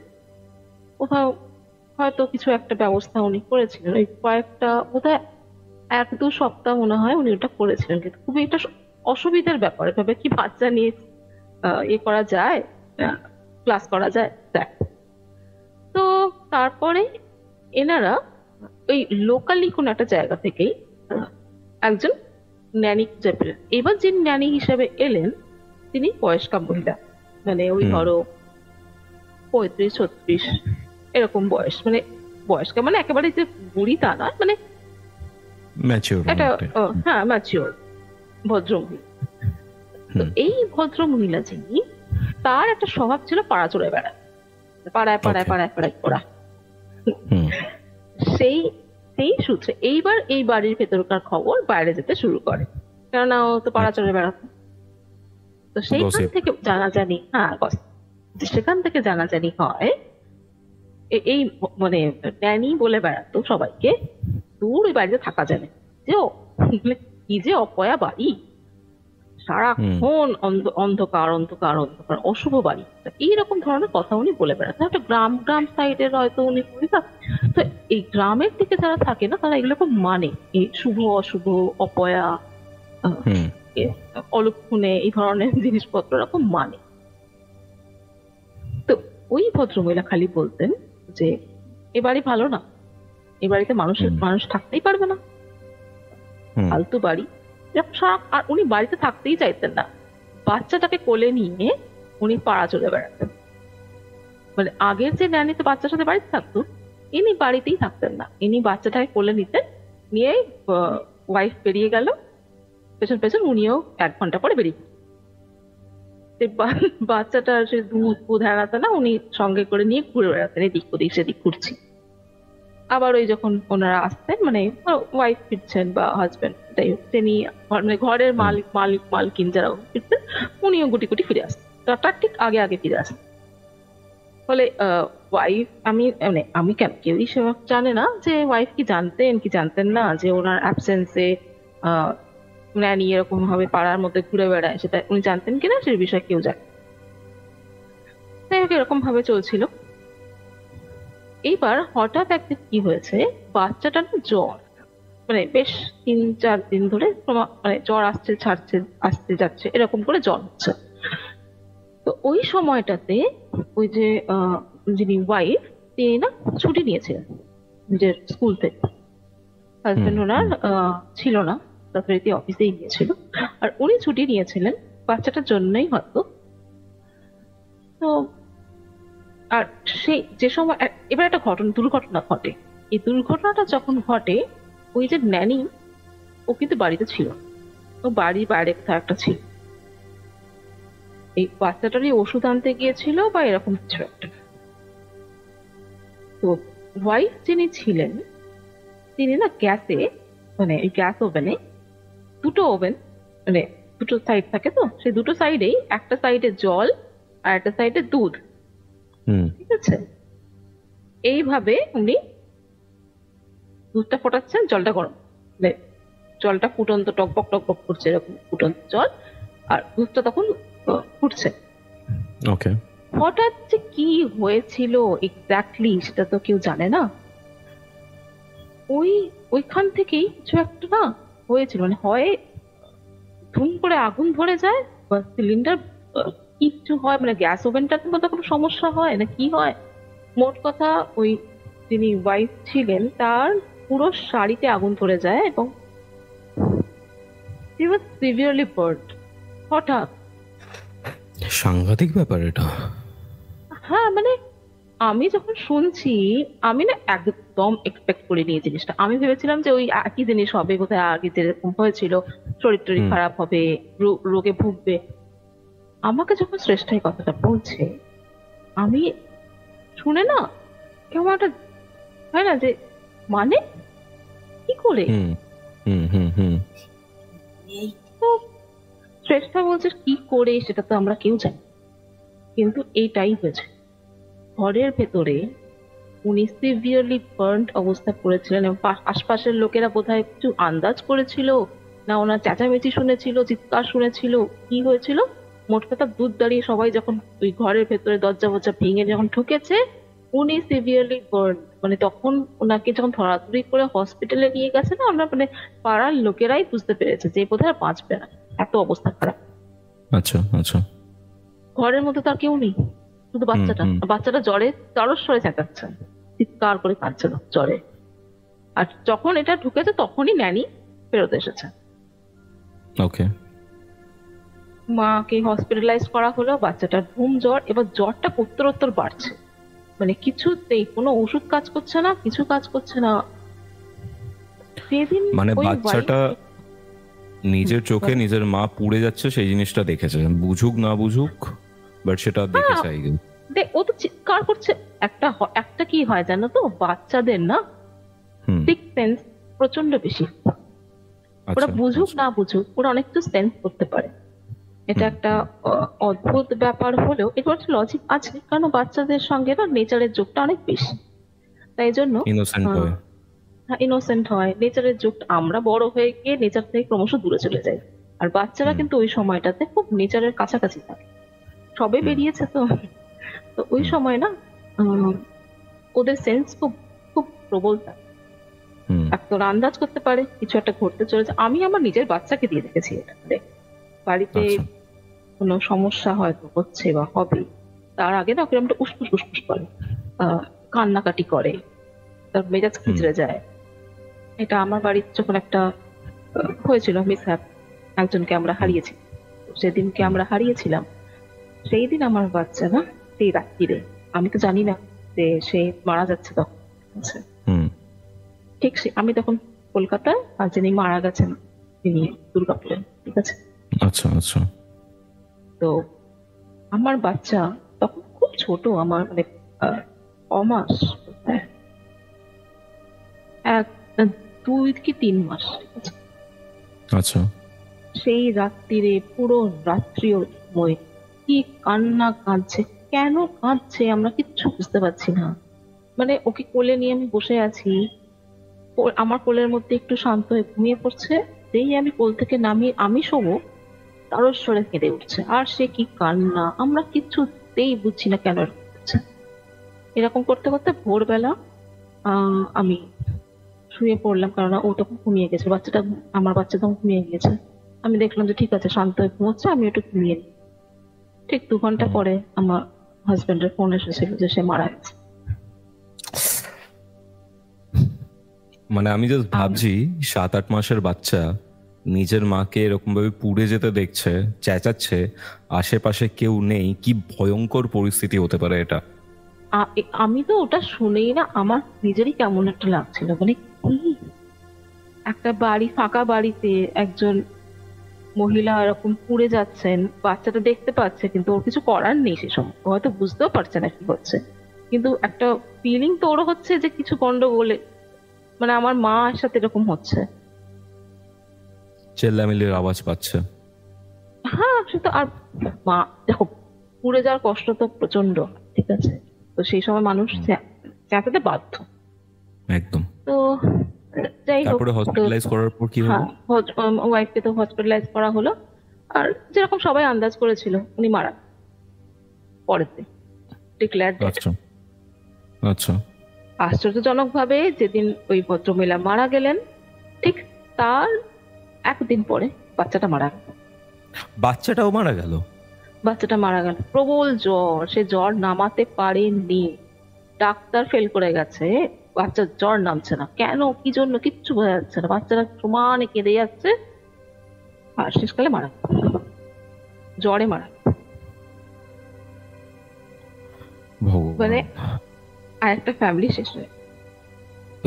এবার তুমি এক্স্যাক্টলি ভীষণ প্যাথেটিক, মানে আমি তো শুনতে শুনতে ভাবছি যে বাবা এই বাড়িটা কি অবস্থা, ওই বাড়িতে কি করে মানুষ থাকবে, এইরকম বাড়ি ঘর, আমি যদি এরকম বাড়ির ইতিহাস শুনি আমি তো ভাব খুবই ডিস্টার্বিং। মানে মা মারা গেল, তারপরের দিন বাচ্চাটাও মারা গেল। বাচ্চাটা মারা, আই থিঙ্ক তুমি এই পার্টিকুলার ইনসিডেন্টটা পরে জেনেছো, হয়তো আমাকে সেই সময় হয়তো বলোনি। না এটা একটু পরে জেনেছিলাম। মানে ওটা হয় না যে অনেক সময় না আমরা বলতে ভুলে যাই, ও বোধহয় বলতে ভুলে গেছিল আমাকে অনেক, তারপরে বলেছিল শোনো তোমাকে না আরেকটা কথা বল বলে এরকম বলছি। ওকে ওকে। এবার বাড়িটা এবার বন্ধ হয়ে গেল, এমন ভাবে বন্ধ হয়ে গেল যে খুব একটা দুর্নাম রটে গেল পাড়াতে যে এই বাড়ি খারাপ। আর যেহেতু ওই ন্যানি সারা পাড়াতে ঘুরতে ঘুরতে বলতো যে এই বাড়ি ভালো না, অশুভ, অপয়া, এ সমস্ত বলতো, ফলে পাড়া সবার মনেই ঢুকে গেল যে এই বাড়ি খারাপ। তো বাড়িটা কেউ নিতে চাইতো না, স্বাভাবিক। এরকম বাড়িতে কেউই ঠিক মতো মানে থাকতে চাইবে না। হ্যাঁ, থাকতে চায় না, থাকতে ভালোও লাগে না। যেখানে একটার পর একটা এরকম দুর্ঘটনা ঘটেছে, সেখানে কেউ অনেকগুলো দুর্ঘটনা ঘটেছে, অনেকগুলো। এবার যখন আমাকে শ্রেষ্ঠা বলছে না, এবার আমি আস্তে আস্তে না একটা প্যাটার্ন লক্ষ্য করেছি। বাড়িতে যে কটা দুর্ঘটনা ঘটেছে প্রত্যেক কটা একটা প্যাটার্ন আছে। প্যাটার্নটা হচ্ছে প্রত্যেকবার ওই একটা করে ফ্যামিলি আসে, বাড়ির মালিক হোক কি টেনেন্ট হোক, প্রত্যেক ফ্যামিলিতে প্রতিবার যে ওয়াইফ সে মারা, মহিলা যিনি রয়েছেন তিনি মারা যাচ্ছেন। পূর্ণবয়স্কা মহিলা মারা যান। হয় অ্যাক্সিডেন্টাল, নয় সুইসাইডাল, কিছু, কিন্তু উনি মারা যান এবং সেটা অপঘাতে মৃত্যু, নর্মাল মারা যাওয়া। যিনি হঠাৎ করে রুগ্ন হয়ে গিয়েছিলেন, সেই হঠাৎ করে রুগ্ন হয়ে যাওয়ার কোনো কারণ কিন্তু ওনার ছিল না। মানে এমন নয় যে কোনো অর্গান ফেলিয়ার করেছে বা কিছু, সেরকমও কিন্তু না। হঠাৎই বলা যায় যে উনি হঠাৎ করে শরীর খারাপ করতে শুরু করলো, হঠাৎই ওনার জীবনী শক্তি একদম কমে গেল। এটাকে আমি আনন্যাচারাল ডেথই বলবো, এটাকে ঠিক ন্যাচারাল বলা যায়। এক্স্যাক্টলি। এবার বাড়িটা না বন্ধ হয়ে গেল। এবার যখন আমাকে এই শ্রেষ্ঠা কথা বলছে, আমি কিন্তু প্যাটার্নটা লক্ষ্য করেছি, আমি কিছু বলিনি ওকে। আমি তখন শ্রেষ্ঠাকে জিজ্ঞেস করেছি, আচ্ছা বাড়িটার ইতিহাসটা আমাকে বল, কিছু তো ইতিহাস আছে, আরো তো কিছু আছে নিশ্চয়ই। বলে দেখো ইতিহাস তো সেরকম কিছু জানি না, তবে ওই ফ্যামিলির একটা প্রবলেম আছে। আমি বললাম প্রবলেম? তো আমাকে তখন বলেছিল যে এই ফ্যামিলিতে না একটা প্রবলেম আছে। আমি বললাম কিরকম প্রবলেম? তখন বলছে যে দেখো আমি যতদূর শুনেছি এবং এখানে পাড়ার সবাই জানেও মোটামুটি, ওই ফ্যামিলি ব্যানার্জি ফ্যামিলিতে না কোনো মেয়ের, মানে সে তোমার বংশের মেয়েই হোক কি বাইরে থেকে বিয়ে হয়ে আসা মেয়েই হোক, মানে বাড়ির বউ যাকে বলে, তাদের না জীবন সুখের হয় না। আমি বললাম তাই? বলছে হ্যাঁ হয়, তাদের না অ্যাক্সিডেন্ট হয়ে যাবে, নয় তারা কেউ আছে এরকম ফ্যামিলিতে, ওদের আছে হিস্ট্রি, হয়তো সুইসাইড করে নেবে বা পাগল হয়ে যাবে, এইরকম না ব্যাপার ঘটে ফ্যামিলির সাথে। এবং অদ্ভুত ভাবে এটা শুধুমাত্র মেয়েদের সাথেই হয়, ছেলেদের সাথে কিন্তু কিছু হয় না, ছেলেরা একদম ঠিকঠাক থাকে, কিন্তু মেয়েগুলোর জীবনটা না একদম শেষ হয়ে যায়। এবং কারোর হয়তো সঙ্গে সঙ্গে হয়, কারোর অনেক দেরিতে হয়, কিন্তু হয়। ওই বাড়ির কোনো মেয়েরই না, বলছে আমার যতদূর জানা আছে, যতদূর ওই বংশ পরম্পরা আমি পেয়েছি, কোনো মেয়েরই না সুস্থ স্বাভাবিক মৃত্যু হয়নি, মানে একদম বয়স্ক হয়ে গিয়ে মারা গেছে এরকমটা হয়নি। Unnatural death. হ্যাঁ, আনন্যাচারালি বলা যায় ওকে। ওকে। আমি বললাম সে আবার কি কোনো অভিশাপ টভিশাপ আছে নাকি? তা তো আমি বলতে পারবো। আমি বললাম আচ্ছা ঠিক আছে, তারপরে কি হয়েছিল? তো বলছে তারপর তো ওই বাড়িটা বন্ধই হয়ে গেল, কাউকে ভাড়া ওরা দিত না, না কেউ ওদের ভাড়া নিতে চাইতো না, সেটা জানা যায় না, কিন্তু বাড়িটা বন্ধ থাকতো। এরপরে হঠাৎই ওই যে ব্যানার্জি বাবু এসে থেকেছিলেন, মনে আছে যে মিসেস ব্যানার্জি মারা গিয়েছিলেন প্যারালাইজ, 3 মেয়ে ছিল। 3 মেয়ে। ওই ব্যানার্জি বাবু তার 3 মেয়েকে নিয়ে এই বাড়িতে ফিরে আসে। এটা কবে হয়েছিল? এইটা যখন হচ্ছে তখন শ্রেষ্ঠা ওই ক্লাস 11 পড়ে। ওকে ওকে ওকে। মানে অ্যাপ্রক্স ওই 4-5 বছর পর আবার ফিরে আসছে। মানে এবার ওনার মানে ওনার মেয়েরা বেশ বড় বড় হয়ে গেছে, মানে বিবাহযোগ্য মেয়ে যাকে বলে। আচ্ছা আচ্ছা। তো এবার ওনারা ফিরে এলেন। মা তো নেই, তো বাড়িতে 3 মেয়ে আর বাবা। আমাকে শ্রেষ্ঠা বলছে যে বিশ্বাস করো ওই 3টে বোন যে কি নেগেটিভ তুমি চিন্তা করতে পারো। হ্যাঁ নেগেটিভ বলে, বড় মেয়েটা তো অত্যন্ত নেগেটিভ, কারোর সম্বন্ধে একটা ভালো কথা বেরোবে না তার মুখ দিয়ে, সব সময় যেন কিসের যেন একটা অশান্তি মনের মধ্যে চলছে ওর, সবেতেই রাগ, সবেতেই মেজাজ, এরকম ব্যাপার। আর বাকি 2 মেয়ে প্রথম দিকে এরকম ছিল না, কিন্তু আস্তে আস্তে না মেজো মেজে সে কেমন একটা অদ্ভুত আচরণ, মানে অদ্ভুত আচরণটা ঠিক নয়, বলাটা ভুল, মানে ওই যাকে বলে একদম চলিত ভাষায় বলতে গেলে অপয়া। ওকে ওকে। বলছে আমি এরকম কথা কারোর সম্বন্ধে বলতে চাই না, কিন্তু আমার সাথে হয়েছে বলেই আমি বলছি। বলছে ধরো আমি খুব একদম রেডি হয়ে সাজ পোশাক পরে, ও একটু নাচে, ঠিক আছে, মানে ও ক্লাসিক্যাল ডান্সিং শেখে এবং পারফর্ম করে স্টেজে। তো বলে আমি একদম সেজে গুজে একদম ড্রেস আপ হয়ে আমি যাচ্ছি, পারফরমেন্স আছে আমার, আমি যাচ্ছি, রাস্তায় দেখা হয়ে গেল ওর সাথে। আমার থেকে অদ্ভুত ভাবে তাকিয়ে বললো কি সুন্দর লাগছে রে। তা আমি হাসলাম, বললো যে, তারপরে চুপ করে থেকে বললো যে আমার তো জীবনে কিছু হলো না, আমার খুব শখ ছিল রে, আমার তো আর হলো না, তুই কিন্তু ভালো করে করিস। হ্যাঁ বলছে দিদি এটা শুনে কে বলবে, সবাই বলবে যে ভালোই চাইছে, তো কত সুন্দর আশীর্বাদ করলো। বলে আমিও সেটাই ভেবেছিলাম, কিরকম অদ্ভুত জানো, আমার সব ঠিক হয়ে আছে, মানে একটা ডান্স প্রোগ্রাম হয়ে গেছে, আমার আগে যে করছিল তার হয়ে গেছে, এবার আমি স্টেজে উঠবো। বলে স্টেজে উঠতে গিয়ে, মানে ওই ভরতনাট্যমের তো একটা নিজস্ব পোশাক হয় না, শাড়িটা একটা বিশেষ কায়দায় পরা হয়, যে শাড়িটাতে কিভাবে জানি না পায়ে পা জড়িয়ে গিয়ে স্টেজে ওঠার যে সিঁড়ি, ওই হুমড়িকে পড়লাম, আমার পুরো পা মুচকে গেল। মচকানো পা নিয়ে তো আর যাই হোক ভারতনাট্যম নাচা যায় না, ঠিক আছে। বলে সেই দিন আমার পারফরমেন্সটাই হলো না।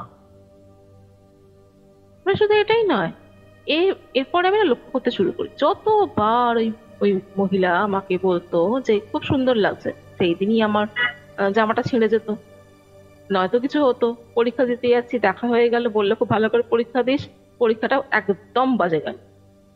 এরকম কিছু না কিছু হবেই, যেটাকে ও বলবে যে খুব ভালো, খুব সুন্দর, সেটাই ধ্বংস হয়ে যাবে। বলছে আমি তো শেষকালে না, আমি ধরেই নিয়েছিলাম যে এ তো অপয়া, এর মুখই আমি দেখবো না বেরোনোর সময়। বলে না আতঙ্ক হয়ে গেছে। তো যাই হোক, তো এই 3 মেয়ে ওইখানে এসে উঠলো। 3 মেয়ের তখনও বিয়ে হয়নি। এরপরে বড় মেয়েটার বিয়ে ওই বাড়ি থেকেই দেওয়া, মানে ওই বাড়িতে থাকতে থাকতেই বিয়েটা হয়। আচ্ছা।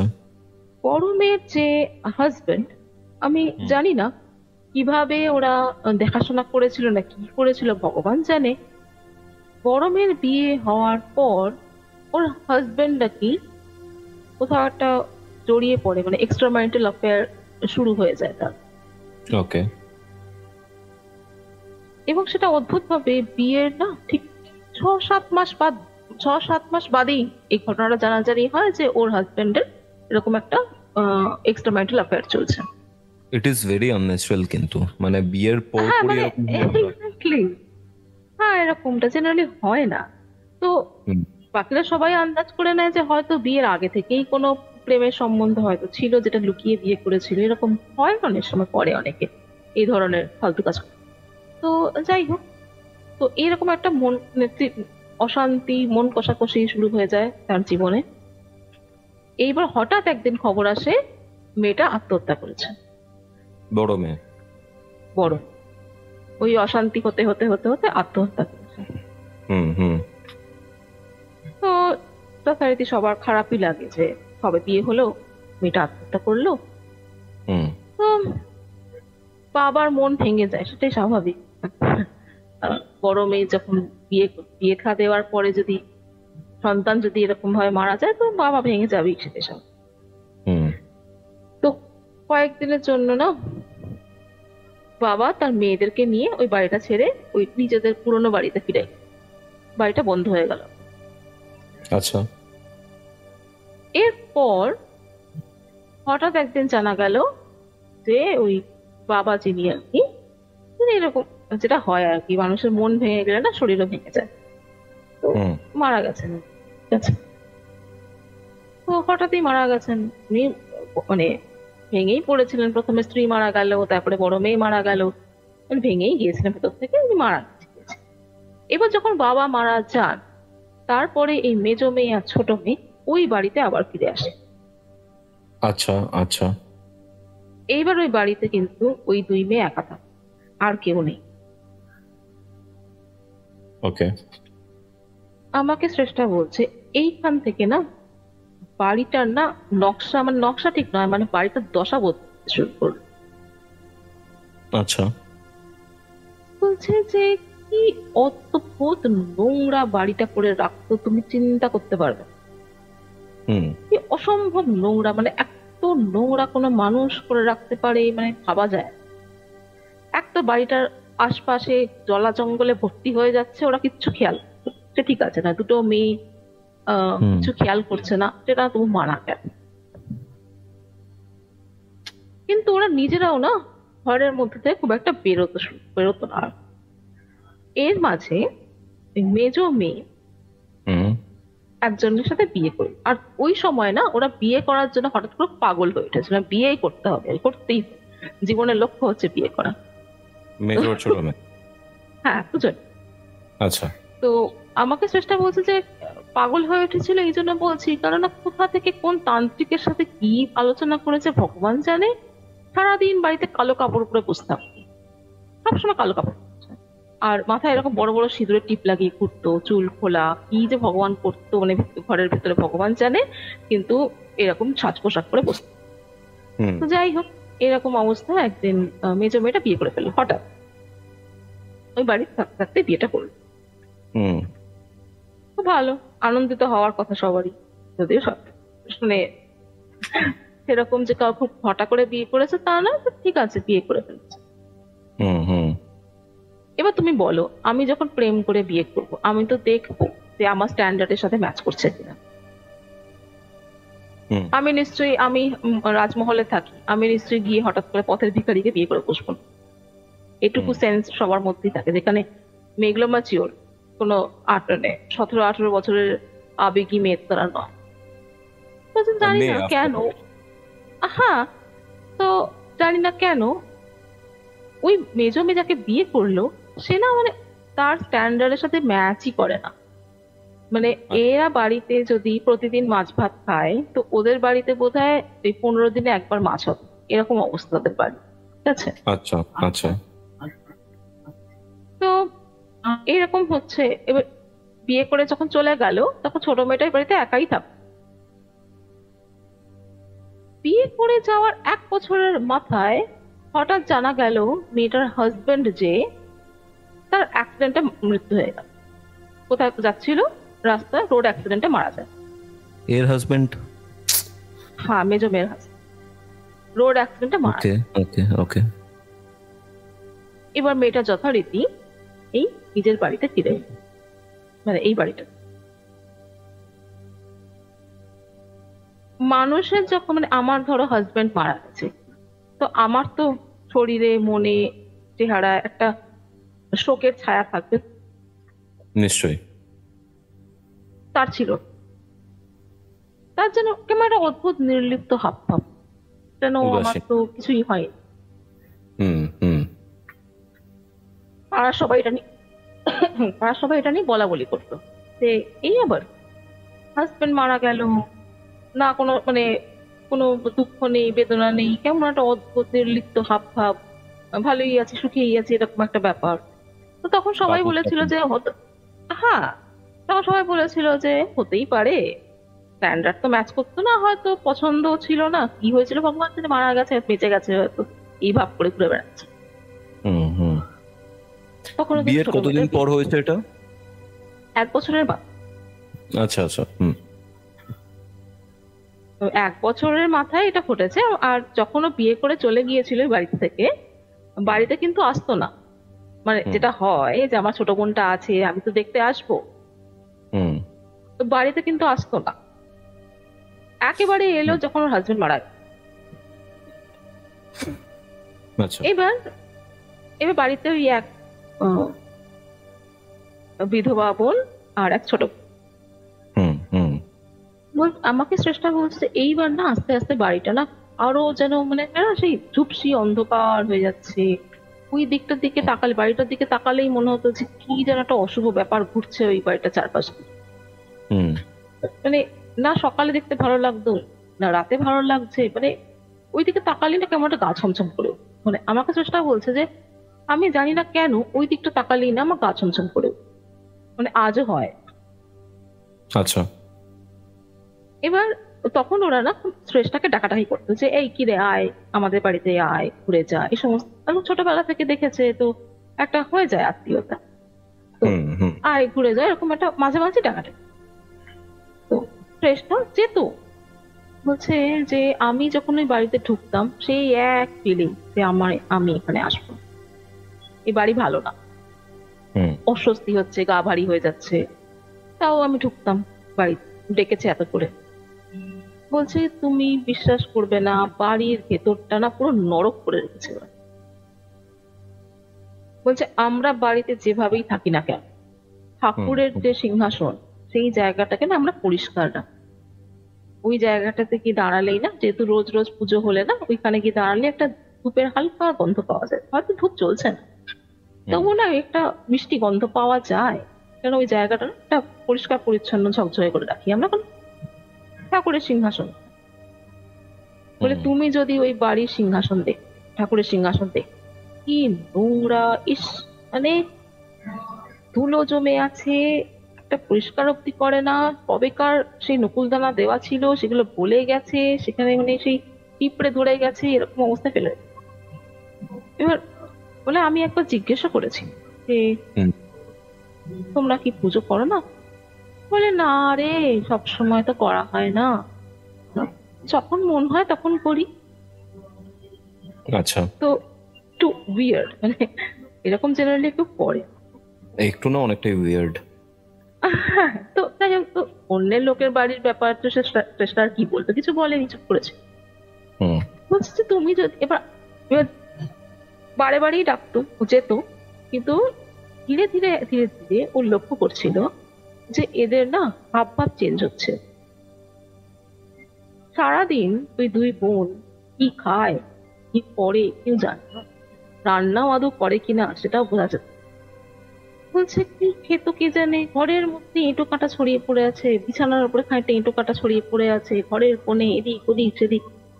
বলছে এরকম অস্বাস্থ্যকর পরিবেশ করে মানুষ থাকে আমি জানি না, এটা বাসনপত্র ধুতো পর্যন্ত না। বলে রান্নাঘরে তুমি যদি যাও দেখবে এটো বাসনের ডাই পড়ে রয়েছে, ওরা মাজে না। আচ্ছা। ঘরের মধ্যে গুমোট গন্ধ, মানে অসহ্য গন্ধ, মানে হয় না যে ঘরদোর পরিষ্কার না করলে দেখবে একটা গুমোট গন্ধ থাকে ঘরে। বুঝতে পারছি। বলছে এরকম গন্ধ। আর ওদের পরনের পোশাক যদি তুমি দেখবে সব সময় সাদা পরবে, মানে সাদা রঙের জামা পরবে, ঠিক আছে সেটা পরতেই পারে, কিন্তু সেগুলোকে তো মানুষ কাচে। নোংরা জামা, কত ছিন্ন নোংরা জামা পরে বসতে। তো আমি যেতাম, আমাকে ওই তেল চিটে বিছানা চাদরের উপরে আমাকে বসাতো, আমি তো কোনো রকমে বসতাম। আমার আর রাজ্যের নেগেটিভ কথা, আমাদের আর কিছু হলো না, আমরা এইভাবেই শেষ হয়ে যাব, বোনটার তো বিয়েও দিতে পারলাম না, এই ধরনের রাজ্যের নেগেটিভ কথা বলতো। নিজেরাও নেগেটিভ হচ্ছে, আমাকেও নেগেটিভ করছে। আর ওই জিনিসটা সমানে শ্রেষ্ঠার মনে হতো যে কিছু একটা বাড়িকে ঘিরে ঘুরছে, মানে সব সময় নজর রাখছে, বাড়িতে ঘিরে ঘুরছে। খাওয়ার মধ্যে কেমন একটা যেন এমন একটা ভাব যেন কিছু একটা তোমার উপর নজর রেখে চলেছে, তুমি কোথায় হাঁটছো কোথায় বসছো সবসময় তোমার ছোটবেলায় যেটা ফিল করতো, হ্যাঁ ওইটা যেন আরো জোরালো। এবার তো একদিন এরকম বসে আছে, আর আস্তে আস্তে ওই দুই বোন না ওর কাছ ঘেঁষে বসেছে, বসে না বলছে যে অদ্ভুত দৃষ্টিতে না তাকিয়ে আছে আমার দিকে, অদ্ভুত অদ্ভুত নেগেটিভ কথা বলছে। তারপর থেকে শুরু করলো কে কোথায় ওই মানে কোথায় অ্যাক্সিডেন্টে মারা গিয়ে তাদের আত্মার মুক্তি হয়নি, হেনা হয়নি, এই সমস্ত কথাবার্তা বলছে। একে তো অন্ধকার হয়ে আসছে বাইরে, সন্ধে হয়ে আসছে, তার মধ্যখানে এরকম সমস্ত কথা আর নোংরা ভরপুর। হুম হুম বলে আমি না সত্যি ভয় পেয়ে গেছিলাম। আর সেদিন বলেছিলাম যে ঠিক আছে আমি না বাড়ি যাই, মা ডাকছে বলে আমি তাড়াতাড়ি করে লাফ দিয়ে বাড়ি থেকে বেরিয়ে গেছি। বলছি তারপরে না আমি আর যেতাম না, আমাকে না ডাকাটাকি করতো, মানে জানলা জানলা তো কাছে মানে সামনাসামনি না, তো ডাকাটাকি করতো, বলতো যে আয় বাড়িতে আয় সব বলতো। তো ও না বাহানা বানিয়ে আর যেত না। এবার হঠাৎ করে যখন ওরকম ক্লাস 12 তখন শুনতে পেত ছোট বোনটা না স্টোর রুমে বসে না কাঁদছে। বলে সে কান্না, পড়া কান্না চোরার, আচ্ছা হাউ হাউ করে কাঁদছে, কি কান্না, সারা দিন কাঁদছে। আর মেজো মেয়েটা বাড়ির ছাদে উঠে, দুপুর হতো, দুপুর ধরো ওই 3টে 3:30 এরকম নাগাদ ছাদে ঢুকে, ছাদে উঠে পড়তো। হ্যাঁ ছাদে উঠে পড়তো। ছোট বোনটা স্টোর রুমে বসে কাঁদছে, ঠিক আছে, আর মেজো মেয়েটা ছাদে উঠে পড়তো।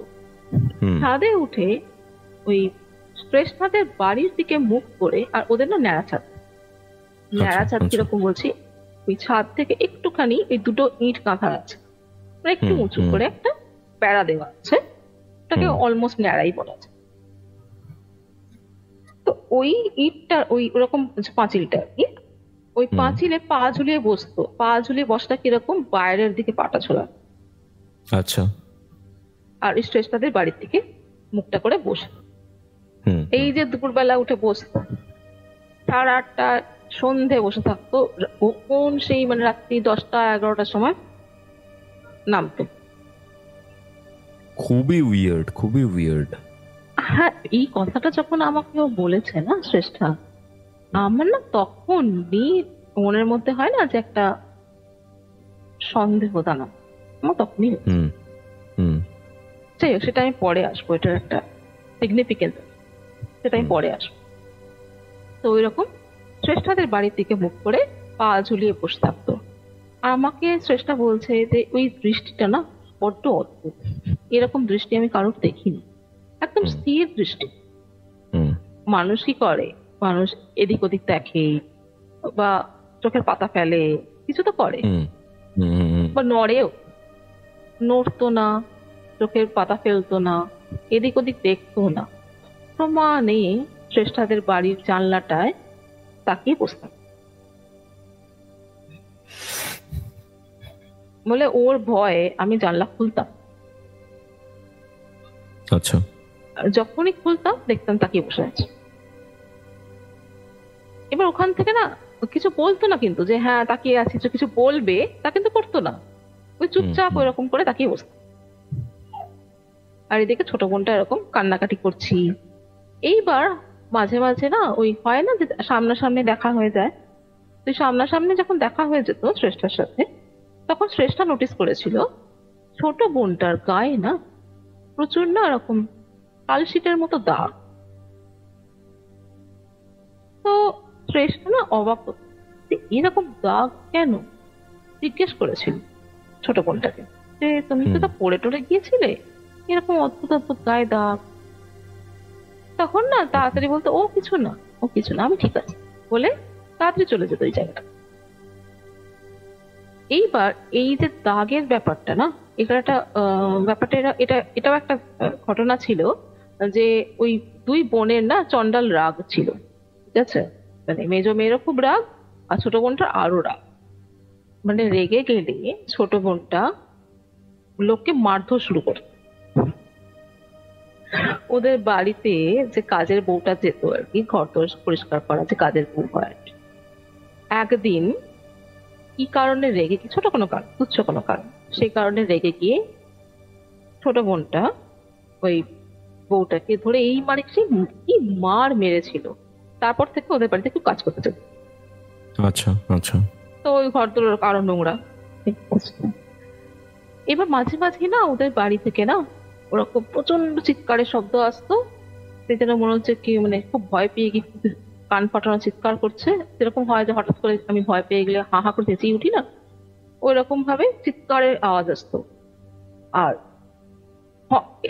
এবং মার ধরে শব্দ শোনা যেত, চটাস চটাস করে একটু থাপ্পড় মারছে এইরকম শব্দ শোনা যেত। এবং যথারীতি পরে দেখা যেত মেজো মেয়েটার গায়ে এরকম আঁচড় কামড়ের দাগ, গালে 5 আঙুল বসে গেছে, মানে 5 আঙুলের দাগ, এরকম সমস্ত কাণ্ড। সবাই বুঝতো ছোট বোনটা মারধর, ছোট বোনটা তার দিদিকে মারধর করেছে। ওকে ওকে। এদিকে ছোট বোনটা কিন্তু সারাক্ষণ কেমন একটা ভয় ভয় থাকে, মানে সারাদিনে কোনটা ঘরের কোনায় বসে আছি, স্টোর রুমে, বেশিরভাগ সময় স্টোর রুমে বসে থাকতো। স্টোর রুমে বসে বসে কান্নাকাটি করতো, ভয় পেত, মাঝে মাঝে চিৎকার করে উঠতো। ভয়ে চিৎকার করলে মানুষ যেরকম চিৎকার করে ওঠে সেরকম চিৎকার করে উঠতো। এটা সবাই শুনতো এবং সবাই ভাবতো কি এর মাথা গেছে, পাগল হয়ে যাচ্ছে ক্রমশ। কিন্তু বাকি সময় কিন্তু ঠিকই থাকতো। তো যাই হোক, এরকম হতে হতে হঠাৎ একদিন জানা গেল যে মেজো মেয়েটা নাকি যে বোনের সাথে তার একটা বিয়ে ঠিক করে ফেলেছে। আচ্ছা আচ্ছা। এবং বিয়ে ঠিক করে ফেলার পরে ওরা মানে বিশেষ করে খোঁজ খবরও নেয়নি, দুধ দাঁড়িয়ে বিয়ে দিয়ে, মানে তাড়াতাড়ি করে বিয়ে দিয়ে। তো সেই বিয়ে হয়ে ছোট বোনটা চলে গেল, এবার মেজো মেয়েটা একা বাড়িতে। আচ্ছা আচ্ছা। মেজো মেয়েটা না তাও ছাদে ওঠে, মানে ছাদে ওঠার ব্যাপারটা চলছিল, ওটা বন্ধ হয়নি, কিন্তু ছাদে উঠতো, ওই জায়গাটায় বসতো। এবার শুধু বসে থাকতো না, ও না দুলতো সামনে পেছনে সামনে পেছনে এরকম করে। আমরা অনেক সময় বই পড়ার সময় দুলে দুলে পড়া মুখস্থ করার মতো করে যেভাবে তুলি, ওইভাবে তুলতো। আর কি এটা বিড়বিড় করতো, যেন কারোর সাথে কথা বলছে, কখনো উত্তেজিত ভঙ্গিতে কথা বলছে, কখনো মানে হয় না যে কষ্টে আছে, হ্যাঁ কষ্টে আছি এরকম করে কথা বলছে, কখনো আপন মনে বিড়বিড় করছে, মানে সবই আপন মনেই হচ্ছে, কেউ তো ওখানে নেই, আশেপাশে তো কেউ নেই, বাড়িতেই তো কেউ, ওই রকম তুল। আর মাঝে মাঝেই না ওদের কম্পাউন্ডের ভেতরে একটা বেল গাছ আছে। আচ্ছা, ওই বেল গাছটার দিকে তাকিয়ে না চমকে চমকে উঠল, ঠিক আছে। এবং এই পুরো ঘটনাটা ঘটতো যখন এই বিকেল থেকে সন্ধ্যের দিকে দিনটা যাচ্ছে, মানে অন্ধকার হয়ে আসছে আর কি, ঠিক সেই সময় বেল গাছটার দিকে তাকিয়ে চমকে উঠল, আর ওরকম তুলে তুলে কি যেন বলে চল। শেষটা তো ওই ভয় জানলাই, বলে কখনো কখনো চোখ পড়ে যেত, বলে দেখেই কেমন একটা গা শিরশির করতো যে এরকম কি করে। এবার ওকে না অনেক সময় জিজ্ঞেসও করেছে তুমি কার সাথে কথা বল, ওই কথা না কোনো উত্তর দেয় না, উত্তর দিয়ে বলতো কারোর সাথে কথা বলি না তো, কোথায় কথা বলি। এবার কেউ যদি ডিনাই করে যায় তাকে কি আর জোর করে কিছু জিজ্ঞেস করা যায় না, কাউকে জিজ্ঞেস করতে পারতো। মাঝরাত্রিরে হঠাৎ হঠাৎ ওই মেজো মেয়ের না চিৎকারের শব্দ আসে, খুব ভয় পেয়ে গিয়ে চিৎকার, বা কেউ হয়তো খুব কাউকে যদি খুব ফিজিক্যাল টর্চার করে, তখন একটা মানুষের মুখ থেকে যেটা আমরা বলি যেটাকে আর্তচিৎকার, সেরকম আর্তচিৎকার আসতো। আচ্ছা আচ্ছা। অনেকে ওরকম সময় বাড়িতে গিয়ে এরকম দরজা ধাক্কিয়ে জিজ্ঞেস করেছে কি হয়েছে, কি সমস্যা, তখন আর কোনো আওয়াজ আসে, তখন একদম নিস্তব্ধ, যেন বাড়িতে কেউই নেই। আর বাড়ির সমস্ত লাইট ফাইট বন্ধ করে, মানে মানুষ তারা লাইটও জ্বেলে রাখে, অবশ্যই সন্ধ্যের সময় বাড়ির সমস্ত লাইট বন্ধ। ওকে। এবার যখন আমাকে শ্রেষ্ঠা এগুলো বলছে না, আমার নিজেরই না মাথা ফাথা ঘুরছে, মানে কি অস্বাস্থ্যকর ব্যাপার স্যাপার, মানে দম বন্ধ লাগছিল আমার শুনতে শুনতে। ডিস্টার্বিং ঘটনা খুবই এটা। হ্যাঁ, ভীষণ ডিস্টার্বিং, মানে এরকম কেউ করে না, এটা কোনো মানুষ এরকম করে থাকতে পারে। এবার ছোট বোনের বিয়ে হওয়ার ঠিক 6 মাসের মাথায় ডিভোর্স হয়ে গেল। ডিভোর্স হয়ে গেল, মানে কি কারণে, কি ব্যাপার, কি বৃত্তান্ত কেউ জানে না। ডিভোর্স দিয়ে বাড়ি চলে, মানে মানুষ কি করে যে বাড়িতে আসে, বলে যে সমস্যা, মানুষ সমস্যা মেটানোর চেষ্টা করে, একটা লম্বা প্রসিজিয়ারের মধ্যে দিয়ে দেয়, ওসব কিছু না, সোজা ডিভোর্স দিয়ে বাড়ি চলে যায়। আবার আসে বাড়িতে ছোট বোন আর মেজো বোন। আবার সেই একই জিনিস শুরু হলো। এবার আরো ভয়ঙ্কর শুরু হলো। দরজা জানলা বন্ধ করে রাখ, দরজা জানলা খুলতোই। দিনে দিনে এমন হলো এদের, এই বারান্দা দিয়ে যেটুকু আলো ঢুকতো, মানে বারান্দা তো গ্রিল, তো সেই বারান্দার গ্রিল দিয়ে আলো ঢুকছে, সেই বারান্দার গ্রিলটাতেও কাঠের পাটাতন দিয়ে দিয়ে দিয়ে দিয়ে পুরো বন্ধ করে দিত। ওকে ওকে।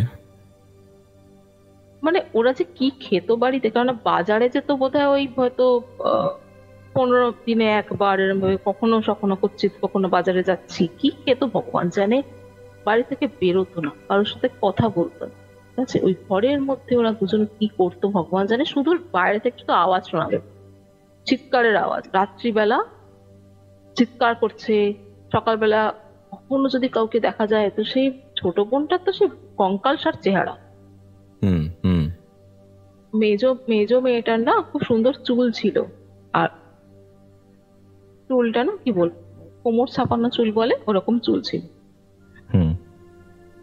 চুলে জটা পড়ে গিয়েছিল, স্বাভাবিক, তুমি যদি এরকম নোংরা হয়ে থাকতো চুলে জটাই পড়ে। হঠাৎ একদিন না এরকম শ্রেষ্ঠা দেখেছিল যে এই বেল গাছটার তলায় কি একটা খুঁজছে, খুঁজতে খুঁজতে না মাথা থেকে চুল ছিঁড়ে নিয়ে বেল গাছের তলায় ফেলে ফেলে কি করতো ভগবান জানে, কিছু কি একটা করতো। নিজের চুল নিজে ছিঁড়ে নিত? হ্যাঁ হ্যাঁ হ্যাঁ, শ্রেষ্ঠা আমাকে বলছে যে আমি পরিষ্কার দেখছি মাথা থেকে না পটাশ পটাশ করে চুল ছিঁড়ে নিচ্ছে, নিয়ে ওই বেল গাছের তলায় এরকম করে ঢুকিয়ে ঢুকিয়ে দিচ্ছে, রেখে রেখে দিচ্ছে, করছে ভগবান। মানে চেষ্টা বলছে যে দুটো পাগল হয়ে গেছে, পুরো পাগল ছাড়া কাজকর্ম কি করে, কারোর সাথে কথা বলা নেই, বাইরে বেরোনো নেই, নিজেদের মধ্যে মারপিট করছে, চিৎকার করছে, এরকম করতে করতে আরো ডিটোরেট করছে। মানে মেজো মেয়েটার তো একদিন এরকম চুল ফুল জটা পড়ে গিয়ে সেই বিভৎসকাণ্ড, ছোট বোনটার কঙ্কালসার চেহারা, চোখের তলায় কালি, রোগা, জামা কাপড় তো ময়লা ছেঁড়া অবস্থা। নিজেদের যে স্যানিটারি ন্যাপকিন, ইউজড স্যানিটারি, ঠিক আছে, সেগুলো না কি বলতো ঘেন্না লাগছে। শ্রেষ্ঠ যখন বাড়িতে গিয়েছিল তখন দেখেছি ঘরের কোণে রাখা রয়েছে খোলা অবস্থা। সিরিয়াসলি? বলে ওইটা দেখে না বই পেয়ে গিয়েছিল, আমি দৌড়ে বাড়ি থেকে বেরিয়ে এসেছি। ঘরের মধ্যে রেখে দিয়েছে? ঘরের মধ্যে, যে ঘরে ওরা শোয়, মানে বিছানা যে ঘরে রয়েছে, বেডরুম যেটাকে বলি, এই বেডরুমের কোণায়। এবং এখানে একটা অদ্ভুত ব্যাপার, এই যে বেডরুমটা, ঠিক আছে, এই বেডরুমটাতেই কিন্তু মিসেস ব্যানার্জি প্যারালাইজড অবস্থাতে থাকতেন। এই বেডরুমের, হ্যাঁ, এই বেডরুমের ওই একটা পার্টিকুলার কোণ দেখিয়েই উনি ভয় পেতেন, গো করতো। তো ওরাও ওই বেডরুমটাতেই থাকতো। এমন নয় যে বাড়িতে আর কোনো ঘর, কেন জানে না, ওই দুই বোন মিলে ওই বেডরুমটাতেই থাকতো। ওই একটা ময়লা তেল চিটে বিছানার চাদর, তার উপরেই থাকতো বসে সারাদিন, চাদরটা চেঞ্জ করতো। স্যানিটারি ন্যাপকিন, ইউজড স্যানিটারি, ওটা ঘরের কোণে পড়ে আছে। আমার না হঠাৎ করে চোখ পড়ে গেছে, বলছে যে তখন আমি বুঝেছি যে ঘরের মধ্যে ওরকম একটা বিচ্ছিরি গন্ধ, কেন আসতে গন্ধ হবেই তো, একটা ওই জিনিস পড়ে থাকলে আসতে গন্ধ তো হবে। তারপরে ওই বেল গাছের তলায় এদিকে ওদিকে ওরকম পড়ে থাকে, ঠিক আছে, ছুঁড়ে ছুঁড়ে ওখানে ফেলে দিত। আর মানুষ কি করে, র্যাপ করে ফেলে, র্যাপ কিছু করতে এমনি। আচ্ছা, এরকম হতে হতে হতে হতে হঠাৎ একদিন শোনা গেল মেজো মেয়েটা আত্মহত্যা করেছে। আচ্ছা আচ্ছা, মেজো মেয়েটা আত্মহত্যা করে, এই গলায় শাড়ি পেঁচিয়ে ঝুলে পড়েছে। তো যখন গলায়, আমি জানি না, একটা দেখো, দুটো বোন একই বাড়িতে থাকে, একজন যদি গলায় ফাঁসতে যায় আরেকজনকে দেখতে পাবে না বা বুঝতে পারবে না, জানি না কি করেছিল ভগবান জানে। বলে ভর দুপুর বেলা এমন নয় যে গোয়া রাত্রিরে দিয়েছে, যে রাত্রিবেলা ঘুম থেকে উঠে গলায় ফাঁস দিয়েছে, তাও কিন্তু নয়, এখন ভর দুপুর বেলা গলায় ফাঁস দিয়ে দিয়েছে। তারপর যখন মেয়েটা অর্ধেক মারাই গেছে, তখন হঠাৎ করে ছোট বোনটা হাউ হাউ করে চিৎকার করছে, দিদি রে দিদি রে কেন গেলি রে, এই সমস্ত করছে। এবার সবাই যথারীতি দরজা জানলা থাকিয়ে কোনো লাভ হচ্ছে না, দরজা ফেরতে করা খুলছিল না, মানে ছোট বোন শেষ করে দরজা ভেঙেছে। ছোট বোন আর লাশটা একই ঘরে ছিল? হ্যাঁ হ্যাঁ হ্যাঁ। দরজা ভেঙে যখন পাড়ার লোকেরা ঢুকেছে, দেখছে যে ওই লাশটা উপর থেকে ঝুলছে, আর এই ছোট বোনটাই পায়ের কাছে পাটা ধরে আছে, ঠিক আছে, পাটা ধরে মাথায় পাটার উপরে মাথা রেখে ওই সমানে বিড়বিড় বিড়বিড় করছে, কেন গেলি কেন গেলি কেন, এরকম করে যাচ্ছে। এবার যথারীতি এবার যা হয় আর কি, পুলিশদের ব্যাপার হয়, যেহেতু এটা সুইসাইড, পুলিশ তো আসবেই। তো মোটামুটি একটা দায়সারা ইনভেস্টিগেশন হয়েছে, হওয়ার পরে এটা কি আত্মহত্যা ছিল না মার্ডার ছিল? দেখো, পুলিশ ইনভেস্টিগেট করে আত্মহত্যা ছাড়া আর কিছু পায়নি, মানে এক্সটার্নাল ফোর্স যেটাকে আমরা বলি, সেটা কিন্তু পাই। আচ্ছা, তো এটা ধরে নেওয়াই যায় যে ওটা আত্মহত্যা। ওকে। এবার আচ্ছা, এখানে একটা কথা বলে রাখি। হ্যাঁ, এক্স্যাক্টলি, ভীষণই আনন্যাচারাল। এবার এখানে একটা কথা বলে রাখি, শ্রেষ্ঠা আমাকে বলেছিল, ও তো আমার থেকে বয়সে বেশ খানিকটা ছোট, ফলে হয়তো ঠিক মতো এক্সপ্রেস করতে পারছিল না, কিন্তু আমি বুঝে নিয়েছিলাম কি বলতে চাইছে। ওর বক্তব্য ছিল যে ছোট বোনটার না প্রবাবলি রেগুলার সেক্সুয়াল ইন্টারকোর্স হতো। আচ্ছা, ওদের কথাবার্তা আর ওদের, এটাই তো কথা, কেননা ওর গায়ে যে সমস্ত দাগও দেখেছিল সেগুলো না ওই রকম। আচ্ছা আচ্ছা, সেক্সুয়াল বাই নেচার। তো এবার বাড়িতে তো দুজনেই থাকতো ওরা, বাড়িতে দুটো মেয়ে, আর তো কেউ নেই। কিন্তু এইটা না খালি মনে হতো যে এই দাগগুলো না এমনি এমনি আসে না, মানে এমন এমন স্থানে দাগ সেগুলো এমনি এমনি আসে না। তো আমাকে শ্রেষ্ঠা বলছে যে দেখো, আমি বোধহয় বেশি ভাবছি এটা কি, কিন্তু আমার এরকম মনে, আর আমি যথারীতি ও ছোট, কাকে বলবে কথা, তো বলতে পারতো না, কিন্তু নিজের মনেই রাখতো। ঠিক আছে, মেজো মেয়েটা এরকম মারা গেল, সুইসাইড হলো। এই সুইসাইড হওয়ার ঠিক 1 সপ্তাহ বাদে ছোট বোনটাও মারা গেল। একইভাবে ওই গলায় ফাঁস লাগিয়ে একইভাবে ও সুইসাইড করল। হায় ভগবান। এবং সুইসাইড করার আগে বলছে যে যেদিন সুইসাইড করেছে ওই একই সময়, কিন্তু ওই দুপুরবেলা সুইসাইডটা হয়েছে, এবং তার আগে তারও স্বরে জানাচ্ছে, তারও স্বরে চেঁচাচ্ছিল যেন কার সাথে ঝগড়া। ঠিক আছে, মানে দেখো বাড়িতে কিন্তু কেউ নেই, ছোট বোনটা তো একা, ও কার সাথে ঝগড়া করছে? অবশ্যই উদ্দাম চেঁচিয়ে ঝগড়া করছে, বাসনপত্র ফেলারা ঝনঝন করে বাসন পড়ছে। এই এত চিৎকার চেঁচামেচি হচ্ছে, তারপরে হঠাৎ চুপ, একদম নিস্তব্ধ। এবার না পাড়া পড়শিদের সন্দেহ, এত চেঁচামেচি হচ্ছিল, বাসনপত্র ফেলছিল, তারপর হঠাৎ চুপ করে গেল কেন? হয় একটা বারবার তো দেখছে বাড়িতে দুর্ঘটনা ঘটছে। হ্যাঁ, আবার ওই পাড়া প্রতিবেশীরা ঢুকেছে ঘরে, একই একই একই অবস্থা, ঠিক যেভাবে ওরা মেজো মেয়েকে দেখেছিল ঠিক সেইভাবেই ছোট, সেম ঘর সেম প্রসিজিয়ার, একইভাবে। আচ্ছা, এরপর ও যথারীতি এটা একটা বিশাল দুর্ঘটনা একটা ফ্যামিলির। এবার দেখো তার মানে কি হলো, ওই যে শরিক 3 ভাই, তো 3 ভাইয়ের 1 ভাই, তোমরা 1 শরিক, ওই শরিকের পুরো লাইনটাই শেষ হয়ে গেল। এক্স্যাক্টলি, ওই শরিকের পুরো লাইন শেষ হয়ে গেল।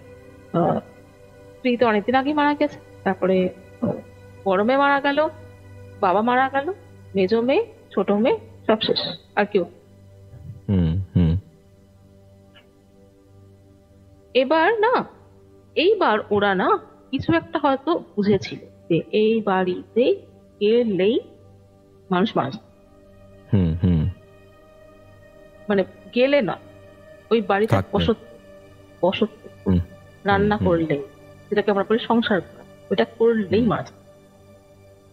হ্যাঁ, কারণ তোমার বোনরাও তো একটা সময় হাফ ছিল, কিছু হয়নি কিন্তু সেরকম। তো এবার ওরা বাড়িটা বেঁচে দেওয়ার চেষ্টা করে, বাড়ি রেখে কি হবে। এবং একটা পার্টিকে বোধহয় পেয়ে গিয়েছে,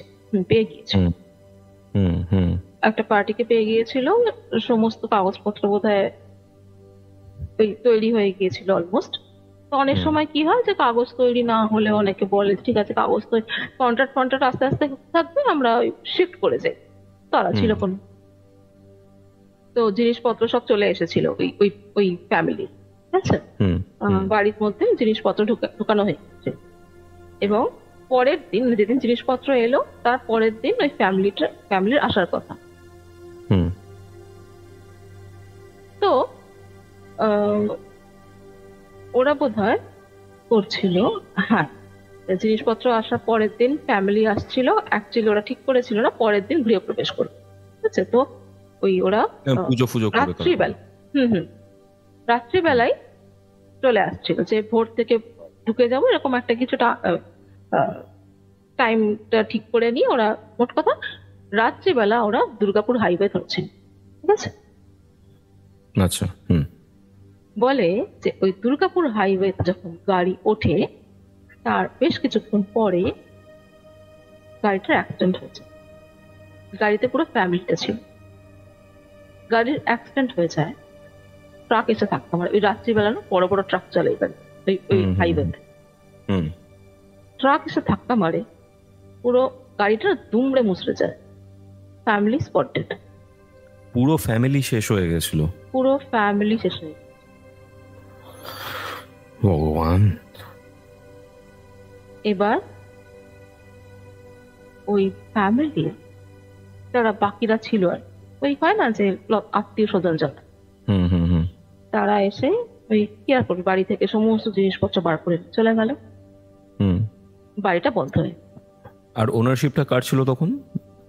ব্যানার্জিদেরই ছিল তখন? পুরোটা, হ্যাঁ, তখনও ব্যানার্জিদেরই ছিল, পুরোটা ট্রান্সফার ওরা করেনি। মানে ঠিক অ্যাকচুয়ালি ট্রান্সফার, মানে কাগজ অলমোস্ট রেডি, যে ওই হয় না কোর্টের কাগজ সমস্ত রেডি হয়ে গেছে। তো ওরা অ্যাকচুয়ালি হয়েছিল যে ওদের ওই সময় শিফটিং এর একটা খুব জরুরি দরকার হয়ে পড়েছিল, যে বাড়িটা লাগবেই। তো তখন ওরা সেটেলমেন্টটাই করেছিল যে আপনারা ঢুকে যান, আমরা কাগজটা বানিয়ে দিয়ে, অসুবিধা নেই। তো ওই কাগজটা হ্যাঁ সব মিটিয়ে দেওয়া হচ্ছিল, ঠিক আছে, টাকা পয়সা সমস্ত মিটিয়ে দিয়ে ওরা কাগজটা হস্তান্তর করবে। ঠিক ছিল যে গৃহপ্রবেশের পরের দিন গিয়ে ওরা কাগজটা দিয়ে আসবে, এরকম একটা ব্যাপার ছিল। মানে ব্যানার্জিরা টাকাটাও নিয়েছে এন্ড মানে পুরোপুরি বাড়িটা ওদের বেচতেও পারেনি, প্রপারলি বেচতেও পারেনি, ফ্যামিলি মারা গেছে, টাকাটা ফিরিয়েই দিয়েছিল। আর টাকাটা কি করবে, এটা তো হয় না, মানবিকতার খাতিরে টাকাটা দিয়ে। কিন্তু মালিকানা কিন্তু হস্তান্তর হলো, বাধা ব্যানার্জির কাছেই রয়েছে। এরপরে না বহু বছর ওই বাড়িটাতে কেউ আসে, কেউ না, রেন্টের জন্য কেউ আসেনি, ওই মালিকের তরফ থেকে কেউ থাকতে আসেনি। এবার আমাকে শ্রেষ্ঠা যখন এই কথাগুলো বলেছে, তখন আমাকে বলতে যে এই কয়েক সপ্তাহ আগে একজন ভদ্র মহিলা এসেছেন এই বাড়িতে, রেন্টেই এসেছেন। কয়েক সপ্তাহ আগে মানে এখনের রেসপেক্টে বলছো? বর্তমানে? হ্যাঁ, বর্তমানের রেসপেক্টে 2023। 2023। ওকে ওকে। ওই এসেছে, মানে একজন ভদ্র মহিলা ওই বাড়িতে রেন্টে এসেছেন। ভদ্র মহিলা লয়ার। ওকে। বাইরে থেকে কেউ এসেছে, কি ব্যাপার কি বৃত্তান্ত কেউ জানে না, ভদ্র মহিলা এসেছেন, কেননা দেখেছে সবাই এখানে ঢুকতে ভদ্রমহিলা। ভদ্রমহিলা নাকি লয়ার আর ডিভোর্সি। বাড়িতে উনি একাই থাকেন, আর কেউ নেই কিন্তু বাড়িতে, উনি একাই। হুম বলছে যে তবুও বাড়ির কিন্তু দশা বদলায়, ওই একই রকম নোংরা, সেম গ্লুমি। হুম গ্লুমি, নোংরা, মানে বাড়িটাকে দেখলেই তোমার মনে হবে যে যেন দুনিয়া যত অশুভ ব্যাপার না সব ওই বাড়িটাতে আছে। অ্যাকচুয়ালি আছে। অ্যাকচুয়ালি তো আছেই, হুম সেটা তো আর শ্রেষ্ঠ জানতো না তো। হুম মানে ও সন্দেহ করতো কিন্তু ব্যাপারটা মেলাতে পারতো। হুম হুম এবার আমাকে বলছে যে যে এসেছে সেও অদ্ভুত, সেও একই রকম সাদা জামা কাপড় পরে থাকে জানো, ওই রকম সাদা জামা, মানে সাদা রঙের নাইটি, আর ময়লা, একদম ময়লা, মানে সে ওই নাইটটাকে পরবে না, সেরকম ময়লা একটা নাইটি পরে। আর ইনিও দরজা বন্ধ করে রাখেন, দরজা জানলা খোলেন না, না বাড়ি থেকে বেরোন দরজা জানলা খোলেন, কি করেন ভগবান জানে। ভেতরে কোনো আওয়াজ অব্দি পাওয়া যায়, যে মানুষ একটা বাড়িতে আছে, মানুষের আওয়াজ তো পাওয়া যায়, যে এই বাসন কোসনের আওয়াজ হচ্ছে, কি রান্না করছে, কি যাই করে না করুক না কেন, লাইট জ্বলছে, বলে লাইটটুকুও জ্বলে না। বলে দূরের একটা ঘরে আমি বুঝতে পারি, যেহেতু পুরো বাড়িটা আমাদের জানলা থেকে দেখা যায়, তো দূরের একদম ঘরে একটা ওই বলে না নাইট ল্যাম্প মতো জ্বালিয়ে রাখে সন্ধ্যেবেলা।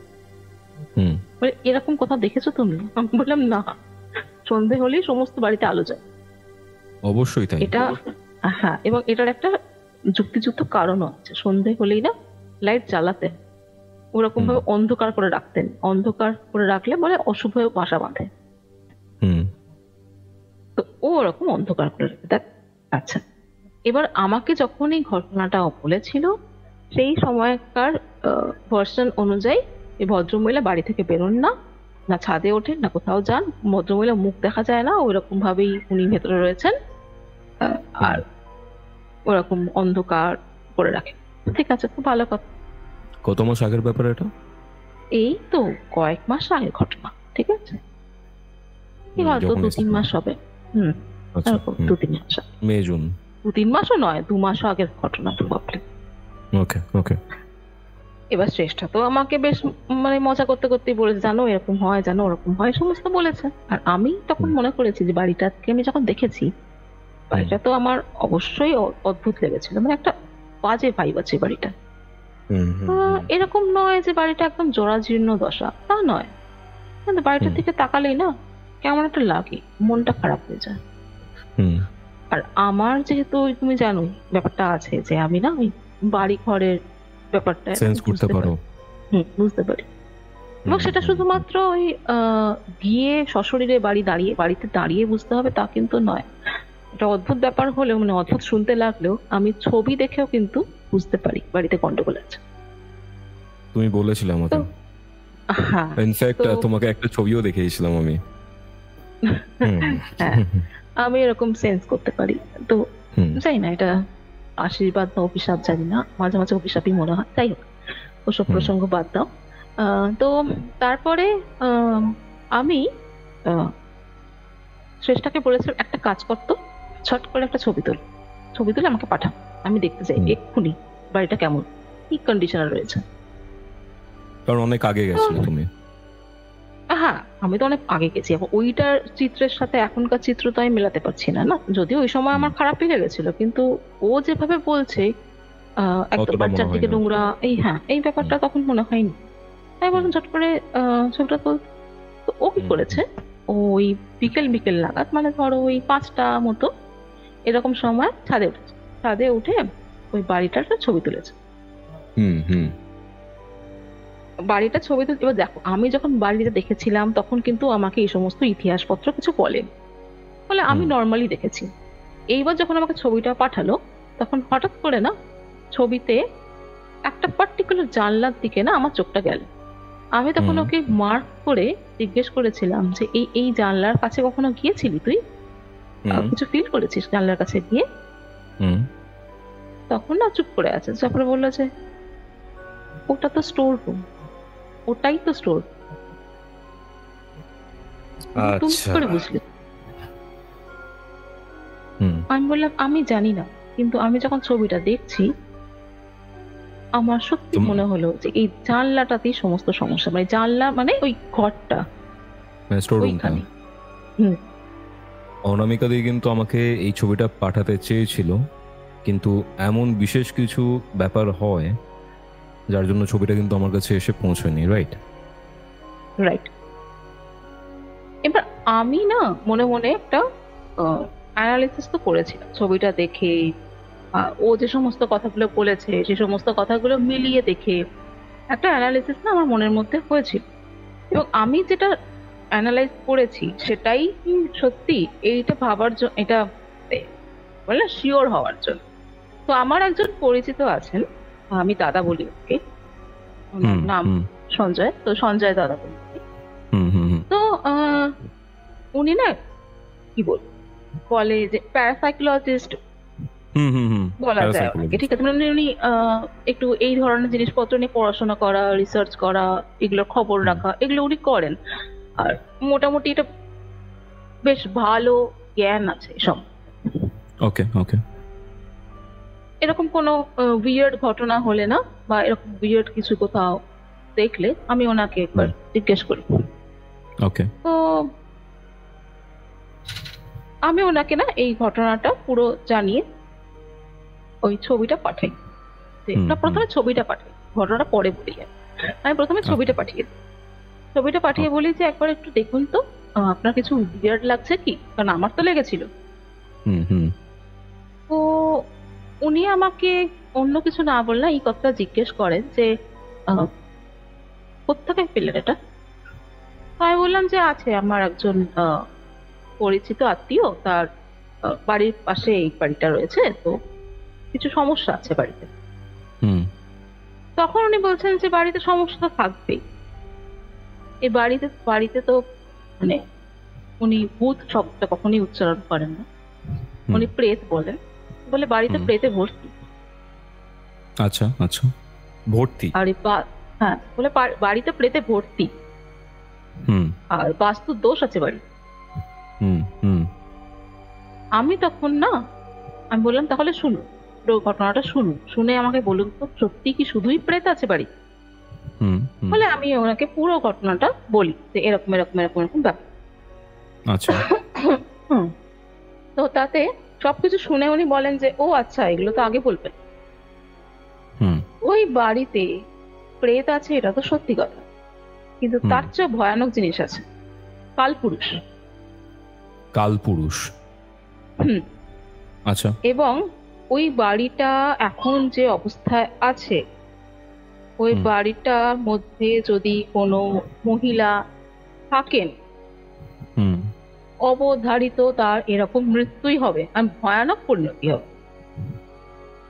আচ্ছা। মানে গেলাম আর অ্যাক্সিডেন্টে মারা গেলাম সেটা একরকম, এই যে একটা তিলে তিলে মারা যাওয়া, এই যে একটা ধ্বংসের দিকে ক্রমশ এগিয়ে যাওয়া, এটা একটা আলাদা যন্ত্রণা। অবশ্যই। তো নরক যন্ত্রণা। আমাকে বললেন যে হ্যাঁ, কেননা একেবারে মারা গেলাম সেটা তো অনেক ভালো জিনিস, কিন্তু এই যে ধীরে ধীরে প্রতিদিন একটু একটু একটু একটু করে এগোচ্ছি সেই ভয়ানক পরিণতির দিকে, আর সাথে সাথে আমি অত্যাচারিত হচ্ছি, হ্যাঁ, তো সেটা একটা প্রচন্ড যন্ত্রণাদায়ক জিনিস। তো আমাকে বললেন যে ওই বাড়ির বাস্তু খারাপ, প্রথম পয়েন্ট। দ্বিতীয় পয়েন্ট, এই বাস্তু খারাপের জন্যই এখানে মানে ওখানে যারা যারা অপঘাতে মারা গেছে, আমি কিন্তু তখন ওনাকে বলিনি অপঘাতের কথা, মানে যখন উনি বলেছিলেন প্রেতে ভর্তি তখন কিন্তু আমি অপঘাতের কথাটা বলি। তো যাই হোক, তো বলছে এখানে যারা যারা অপঘাতে মারা গেছেন তারা কেউই ওই বাড়ির চৌহদ্দি ছেড়ে বেরোতে পারেন, আত্মার মুক্তি ঘটেনি, মানে ওই বাড়িতেই ট্র্যাপড হয়ে গেছেন।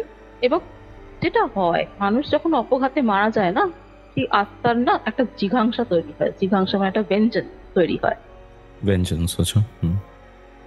কিছুতেই তারা কাউকে ভালো থাকতে দেয়, একটা আক্রোশ হয়, অপঘাতে মারা গেলে এটা হবেই। তো ওরা ওনাকে ট্র্যাপড হয়ে গেছেন যার ফলে, এবং প্রত্যেকটি আত্মা অত্যন্ত জিঘাংসাপূর্ণ, ফলে ওখানে যদি কেউ থাকতে যায় সে কোনো দিন ভালো থাকতে পারবে না, অবসাদগ্রস্ত তো হবেই হবে। কিন্তু এগুলো তো মুক্তি দেওয়া যায়, দোষ শুধরে নেওয়া যায়, কিন্তু সমস্যা হচ্ছে এই বাড়িতে কালপুরুষের প্রবেশ ঘটে গেছে। এবং যে বাড়িতে কালপুরুষের প্রবেশ ঘটে যায় সেই বাড়ি শেষ, আর কিছু হয়। এই জন্যই হয়তো ব্যানার্জিরা ফার্স্টের দিকে এখানে থাকতো না। প্রথম দিকে বানানোর পরে ওনারা কেন এখান থেকে অন্য জায়গায় চলে গেলেন সেই ব্যাপারে না একদম এক্স্যাক্টলি ডিটেল কোনো পাওয়া যায় না। তবে আমি কিছু তো ছিল, কেননা হ্যাঁ নিশ্চয়ই একটা বাড়ি গেছিলাম আমি, আমি অন্য জায়গায় চলে গেলাম, আমি আসি নাই বাড়িতে। তার উপরে শ্রেষ্ঠার বক্তব্য অনুযায়ী ওই বংশে মেয়েদের জীবন সুখের নয়, এটাও কিন্তু একটা খুব বিরাট দিন। তো আমি তখন দাদাকে বলেছিলাম যে পরিবারে কি কোনো সমস্যা আছে? তো দাদা বলেছিলেন দেখুন পুরো যদি ডিটেল না পাওয়া যায় তাহলে তো বলা যাচ্ছে না, কিন্তু হ্যাঁ হাই প্রবাবিলিটি যে আছে, পরিবারে কিছুটা করেছে, কিছু তো ওরা করেছে যার ফলে ওদের বংশে একটা অভিশাপ নেমে এসেছে, এবং সেই অভিশাপটা মেয়ে সন্তান। মেয়েরা ওই বংশে কোনো দিন ভালো থাকবে না, এবং সেটা এই বাড়িতেই ঘটেছে। বাড়ি সেই দিন দূষিত হয়ে গেছে, বাস্তুর যে দোষটা না, জমি সেই দিনই দূষিত হয়ে গেছে। এরপর এরা এরকম ভাবে ফেলে রেখেছে বাড়িটাকে, কিছু করেনি, উত্তরোত্তর দোষ বেড়েছে। বাট বাড়ি যখন দূষিত হয় তখন সেটা যদি সঙ্গে সঙ্গে ক্লেন্স না করা হয়, সঙ্গে সঙ্গে যদি শুদ্ধিকরণ না করা হয়, ওই নেগেটিভিটি, ওই অশুভ ব্যাপারের জোর বাড়তে থাকে ক্রমশ, মানে উত্তরোত্তর বৃদ্ধি পাওয়া যেটাকে বলে। এবং এক সময় এমন হয়ে দাঁড়ায় যে ওই বাড়ি শুদ্ধিকরণ করা না একটা ভীষণ রিস্কি ব্যাপার হয়ে যায়। এখন ওই বাড়িটা সেই দশা, ওই বাড়ি এমন অবস্থা, ওই বাড়ি ভেঙে ফেলা ছাড়া আর কোনো উপায়, ওই বাড়িতে কেউ থাকতে পারবে না। এবং শুধু ভেঙে ফেলাই নয়, ওই জমিটাতে কিছু করাও যাবে না। মানে এমন নয় যে বাড়ি ভেঙে ফেললাম আর একটা বাড়িতে নিয়ে ফেললাম, সেটা ফেললেও হবে না, জমিটাই দূষিত হয়ে গেছে, ওই জমি ফেলে রাখতে হবে, কিচ্ছু করার। এবার বলছেন, আমি বললাম যে সেই কালপুরুষের জন্য।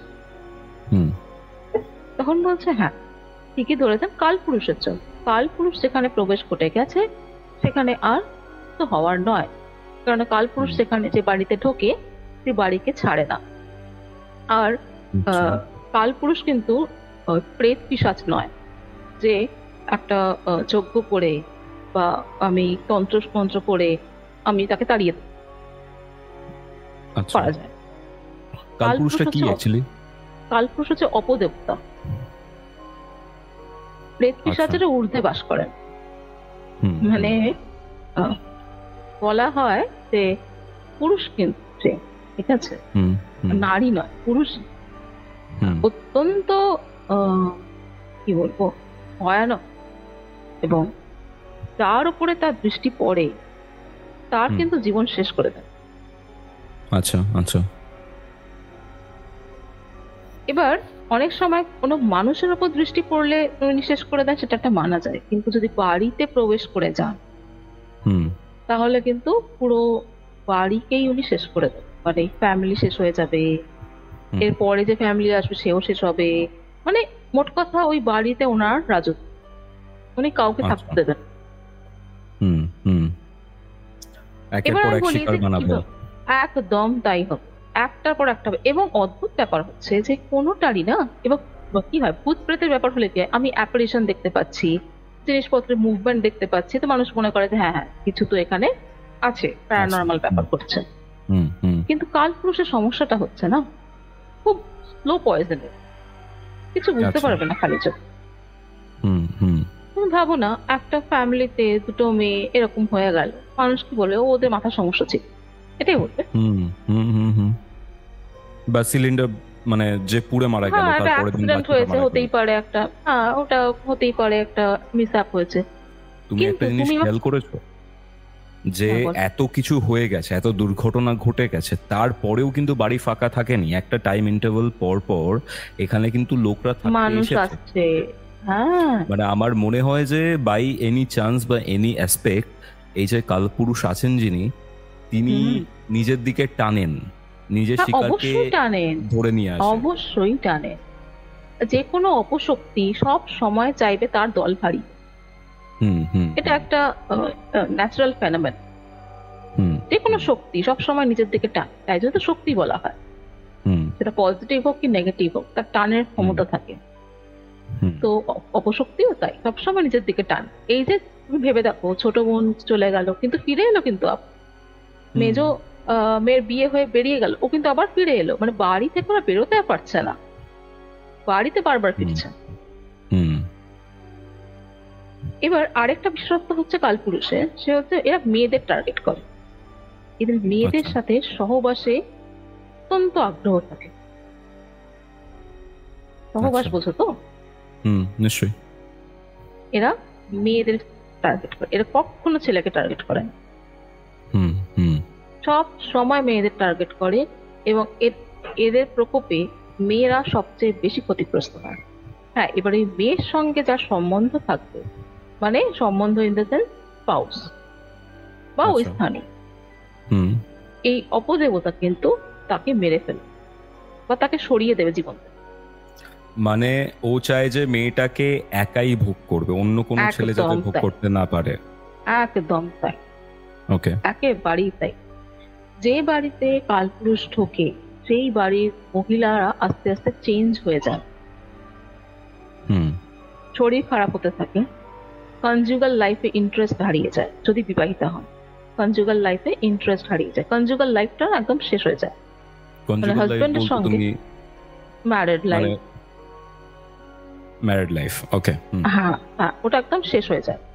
ঠিক আছে, এনি হাউ এনি রিজন, হয় শরীর খারাপ, নয় অন্য কিছু, নয় এটা নয় সেটা, হয় এক্সট্রা ম্যারিটাল অ্যাফেয়ার, মোট কথা স্বামী স্ত্রীর স্বাভাবিক কনজুগাল লাইফ থাকে না। ওকে, বাড়ির মহিলা অত্যন্ত নোংরা থাকেন, ক্রমশ নোংরা জিনিসের প্রতি আসক্তি শুরু হয়, আবর্জনা জমিয়ে রাখতে শুরু করেন, ময়লা জামা, ঘরের কোণ নোংরা, বাসনপত্র নোংরা, ঘরেতে না অনার সৃষ্টি চলতে থাকে। ঘর দেখলেই তুমি বুঝতে পারবে যে এই ঘরে না কিছু তো অশুভ আছে। এবং অপদেবতা এই জন্যই বলা হয় কারণ এরা নোংরায় থাকতে ভালোবাসে। কালপুরুষও তেমনি নোংরাতেই থাকে, উনি পরিষ্কার জায়গায় বাস করতে পারেন। পরিষ্কার জায়গায় ঢোকেন, জায়গাটাকে একদম অবাসযোগ্য করে ফেলেন, মানে তুমি বাসই করতে পারো এরকম জায়গা, নরক বানিয়ে ফেলে। বাড়ির মহিলা প্রচন্ড শরীর খারাপ হয়, ক্রমশ রুগ্ন হতে থাকে, এবং এটা খুব উইয়ার্ড ব্যাপার, শারীরিক সম্বন্ধ কিন্তু ওনার হয় গায়ে না, কালপুরুষের সাথে। গায়ে ওই শারীরিক সম্বন্ধের চিহ্ন বর্তমান থাকে, যেটা ছোট মেয়ের ক্ষেত্রে দেখা গেছিল, দেখা গেছে। এটা হচ্ছে লাস্ট স্টেজ, এরপর ওই মেয়েটাকে ছিবড়ে করে মেরে ফেলবে, যাতে আবার নতুন শিকার ধরতে পারে। হ্যাঁ, একেবারেই তাই।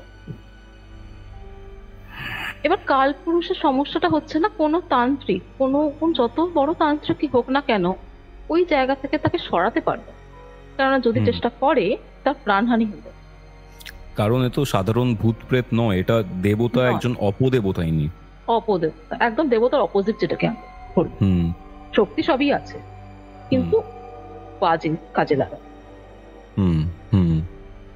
ফলে তন্ত্র মন্ত্র করে ওনাকে তাড়ানো যায় না, বরং যে করতে চায়, যে ওনাকে তাড়াতে চায়, তাকে এরা মেরে ফেলে। এই জন্যই যেখানে কালপুরুষের বাস হয় সেই জায়গাটা হয় তোমাকে ছেড়ে দিতে হবে, নয় তোমাকে ভেঙে ফেলতে হবে, মোট কথা তোমাকে ত্যাগ করতে হবে ওই জায়গায়, আর কোনো মানুষ থাকতে পারবে। তো আমাকে দাদা জিজ্ঞেস করেছিলেন, আপনি আমাকে একটা কথা বলুন, ওই বাড়ির মেন এন্ট্রান্সটা কোন দিকে, মানে কি মুখী, উত্তর পূর্বমুখী? তো আমি তখন চেনে টেনে বললাম, হ্যাঁ ওটাকে উত্তর পূর্বমুখী এন্ট্রান্স ওই বাড়িটার। আমার তো মিলে গেল, এই উত্তর পূর্বমুখী বাড়ি সবসময় কালপুরুষের আদর্শ বাসস্থান। আচ্ছা আচ্ছা। আর ওই মেয়েটা, মানে মেজো মেয়ে, সবসময় ওই দিকে মুখ করেই বসত, পাঝুলি ছাদ থেকে, যেটা হ্যাঁ ছাদে পা ঝুলিয়ে বসতো না, ওই দুপুর থেকে বিকেল, বিকেল থেকে সন্ধ্যে এখানে বসে থাকতো, ওই ওই দিকে মুখ করে বসে। আমাকে দাদা জিজ্ঞেস করলেন যে ওই ওখানে কি কোনো বেল গাছ আছে? আমি বললাম হ্যাঁ আছে। এক্স্যাক্টলি বললাম, আমাকে বলছে যে বেল গাছে মানে বেল গাছের পাতা পুজোতে দেয়, আশেপাশে কোনো মন্দির আছে? আমি বললাম আশেপাশে মন্দির আছে, কিন্তু ওই বেল গাছের পাতা কেউ নেয় না, বলে তার মানে ফুল টুল হয় না, তাই তো? আমি বললাম না। বলে ওখানে হবেও না, ওখানেই তো বাস। আর ওখানে তো চুল দিত ওই মেজো মেয়ে না ছোট মেয়ে? হ্যাঁ, ও কিসব পাগলামো করতো ওখানে গিয়ে, চুল টুল টেনে টেনে ছিঁড়ে ওইখানে মাটি খুঁড়ে ঢুকিয়ে দিত না, কি করতো। বেল গাছের ওখানে বাস কালপুরুষে।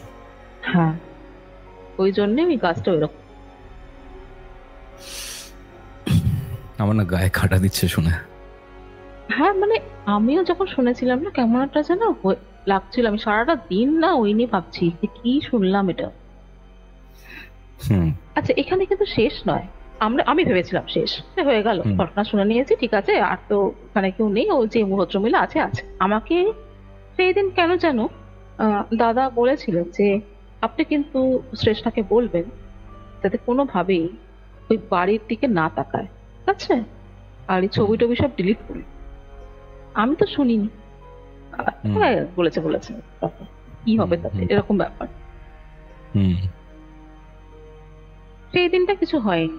পরের দিন শ্রেষ্ঠা ওই ছাদে উঠে আমার সাথে কথাই বলছিল, বলতে বলতে ওই বাড়িটার দিকেই গিয়ে দাঁড়িয়েছে, বাড়িটার দিকে তাকিয়ে তাকিয়ে কথা বলছিল। বলতে বলতে হঠাৎ বলে কি, এই শোনো, আমি না ফোনটা রাখছি, হ্যাঁ পরে কথা বলছি। আমি বললাম ঠিক আছে, কিছু হয়েছে? পরে আমাকে বলছে যে তুমি জানো কি হয়েছে? আমি তোমার সাথে কথা বলছিলাম ছাদের ওই দিকটায় দাঁড়িয়ে, বাড়িটার দিকে দেখছিলাম। তুমি কালকে আমাকে তো বললে যে ওই বাড়িটা ভালো না, হ্যাঁ না, তো আমি বাড়িটার দিকে ভালো করে দেখছি। হঠাৎ জানো তো আমি কাকে দেখলাম? হ্যাঁ, হঠাৎ জানো তো আমি কাকে দেখলাম? আমি বললাম কাকে? আমি তো হেসেই ওকে বলেছি কাকে, কিন্তু মনে তো আমার আশঙ্কায় দুদুর করছে। আমি তো জানি, আমি বুঝতে পারছি ও কি দেখেছে, ঠিক আছে, আমি কিছু বলি, বেচারি মেয়েটা ভয় পাবে, তাই জন্য কিছু বলি। আমি কাকে? তখন বলছে ওই ভদ্র মহিলা। সত্যি বলছি দিদি, আমি এর আগে কোনো দিন ওনাকে দেখিনি, আজ প্রথম ওনাকে দেখছি। হ্যাঁ, আর উনি না, হ্যাঁ লয়ার, উনি বাইরে এসেছিলেন এই সদর দরজা বন্ধ করতে। সদর দরজা বন্ধ করার সময় উনি তালা দিচ্ছেন, হঠাৎ তালা দিতে দিতে আমার দিকে তাকিয়েছেন। মানে কি অদ্ভুত, যেন উনি জানতেন যে আমি ওইখানে দাঁড়িয়ে ওনার দিকে দেখছি। উনি ফট করে আমার দিকে তাকালেন, আর কি অদ্ভুত দৃষ্টি, সেই মেজো মেয়ে যেরকম ভাবে তাকিয়ে থাকতো না, একদম স্থির দৃষ্টি, পলকহীন, ওইভাবে কিছুক্ষণ তাকিয়ে থাকলেন। তাকিয়ে থেকে না কেমন অদ্ভুত হাসি হাসলেন, মানে বলে না যে ক্রিপি হাসি, মানে এই, হ্যাঁ বুঝতে পারছি, ইমাজিন করতে পারছি। হ্যাঁ, মানে এটা ঠিক নর্মাল হাসি না, মানে আমরা যখন কাউকে দেখি এটা সৌজন্যতার হাসি তো, যে কি ভালো আছেন এরকম একটা হাসি হয়, এটা সেই হাসি নয়, এটা সেই মানে শয়তানি হাসি যেটাকে বলি। আচ্ছা আচ্ছা, কিন্তু কোনো কারণ নেই, কি ওনার সাথে শ্রেষ্ঠার কোনোদিন কোনো কথাও হয়, ঠিক আছে, কোনো কথা হয়নি, দেখেনি পর্যন্ত, তো যাকে আমি দেখিনি তার দিকে তাকিয়ে এরকম কৃপি হাসি আমি দেবই বা কেন? বলছে আমাকে, আমার দিকে যখন এরকম করে তাকিয়ে আছেন না, আমার মনে হচ্ছে কি পুরো শরীরে না, উপর থেকে নিচ অব্দি না একটা হিমশীতল স্রোত বয়ে যাচ্ছে না, হাত পা ঠান্ডা ছিল। আমি আস্তে আস্তে চোখটা সরিয়ে না অন্যদিকে চলে গেলাম। আর আশ্চর্যের বিষয় হলো, আমি যখন চোখ সরিয়ে অন্যদিকে চলে গেলাম, ওর না একটা পোষা কুকুর আছে, ঠিক আছে, আচ্ছা,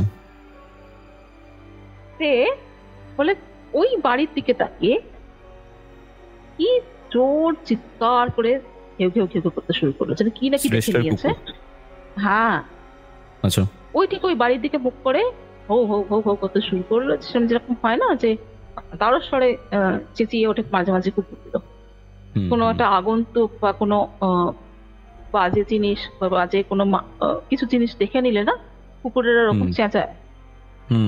ওরকম ভাবে চেঁচিয়ে উঠলো, বলে আমি না ওকে টানছি যে তুই আয় আমার সাথে, চলে আয়। ও আসছে না, ওইখানেই ওই ছাদের ওই মেঝেটা আঁকড়ে ধরে দাঁড়িয়ে ও ভোগো ভোগো পড়েই যাচ্ছে পড়েই যাচ্ছে। যতক্ষণ ওই মহিলা দাঁড়িয়েছিলেন ততক্ষণ পড়ে গেল, মহিলা ভেতরে ঢুকে গেলেন ছিটকে, কুকুরটা শান্ত হয়ে গেল।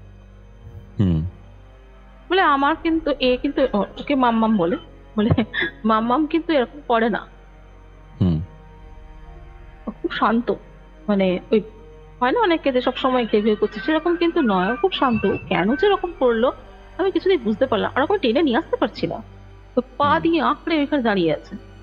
তো ওটা যখন হয় তারপরে আমার সঙ্গে আস্তে আস্তে চলে এলো। এবার যখন শেষটা আমাকে একটা বলেছে, আমি তো বুঝতে পেরেছি যে কি হয়েছে কেস, কিন্তু আমি কিচ্ছু বলিনি।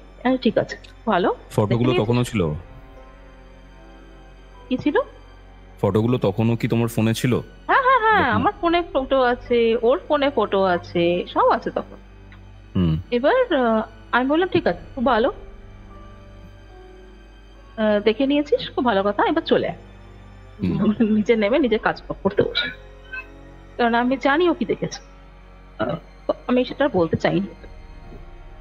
ঠিক আছে। এবার সেই দিন সন্ধেবেলা হঠাৎ করে দেখছি আমাকে একের পর এক মেসেজ করছে যে তুমি আছো, তুমি আছো, হোয়াটসঅ্যাপে মেসেজ করছে। আমি ঠিক কি হলো, এত টাকাটা কি কে? তো আমি বললাম হ্যাঁ কি হয়েছে। দেখি অনেকক্ষণ ধরে ওদিক থেকে কোনো রেসপন্স আসছে না। তারপরে হঠাৎ একটা ভয়েস মেসেজ পাঠালো, পাঠিয়ে সেটা আমি শুনছি। বলছে আমাদের এখানে খুব খুব ঝড় বৃষ্টি হচ্ছে, এবারে সে বলি না সেই প্রচন্ড ঝড় বৃষ্টি হলে আকাশ কাঁপিয়ে বাজ পড়ছে, তার মধ্যে লোডশেডিং। আর অদ্ভুত ব্যাপার, ওদের বাড়িতে কিন্তু ইনভার্টার আছে। অদ্ভুত ব্যাপার, যা কোনো দিন হয় না, ইনভার্টার চলছে না। আমি বললাম কি হয়েছে, ব্যাটারি ডাউন? বলছে হ্যাঁ হতে পারে ব্যাটারি ডাউন, মানে আমরা সন্দেহ করছি ব্যাটারি ডাউন। এবার ব্যাটারি ডাউন হলে সেটা কিন্তু এত সহজে ঠিক করে দেওয়া যায় না। এক্স্যাক্টলি। আমি তাহলে সারা বাড়ি অন্ধকার? বলে হ্যাঁ, এবার ইনভার্টার আছে আমাদের, সেই জন্য মোমবাতি আমরা অত রাখি না, না ইনভার্টার আছে, মোমবাতি দরকার পড়ে না, সঙ্গে সঙ্গে লাইট জ্বলে যায়। বলছে এখন আমাদের বাড়িতে মোমবাতিটুকুও নেই, একটাই মোমবাতি আছে, সেটা ওই রান্নাঘরে দেয়। আমি আমার ঘরে ফুরফুটে অন্ধকার, আমি ফোনের টর্চ জ্বেলে বসে আছি। তারপরে বলছে যে কিন্তু এটা কথা নয়, কথাটা অন্য যায়। আমি বললাম কি হয়েছে? বলছে জানো দিদি, এখানে প্রচন্ড বৃষ্টি হচ্ছে, তো বাজ পড়ছে, আকাশ মানে সেই সাদা হয়ে গিয়ে বাজ পড়ছে।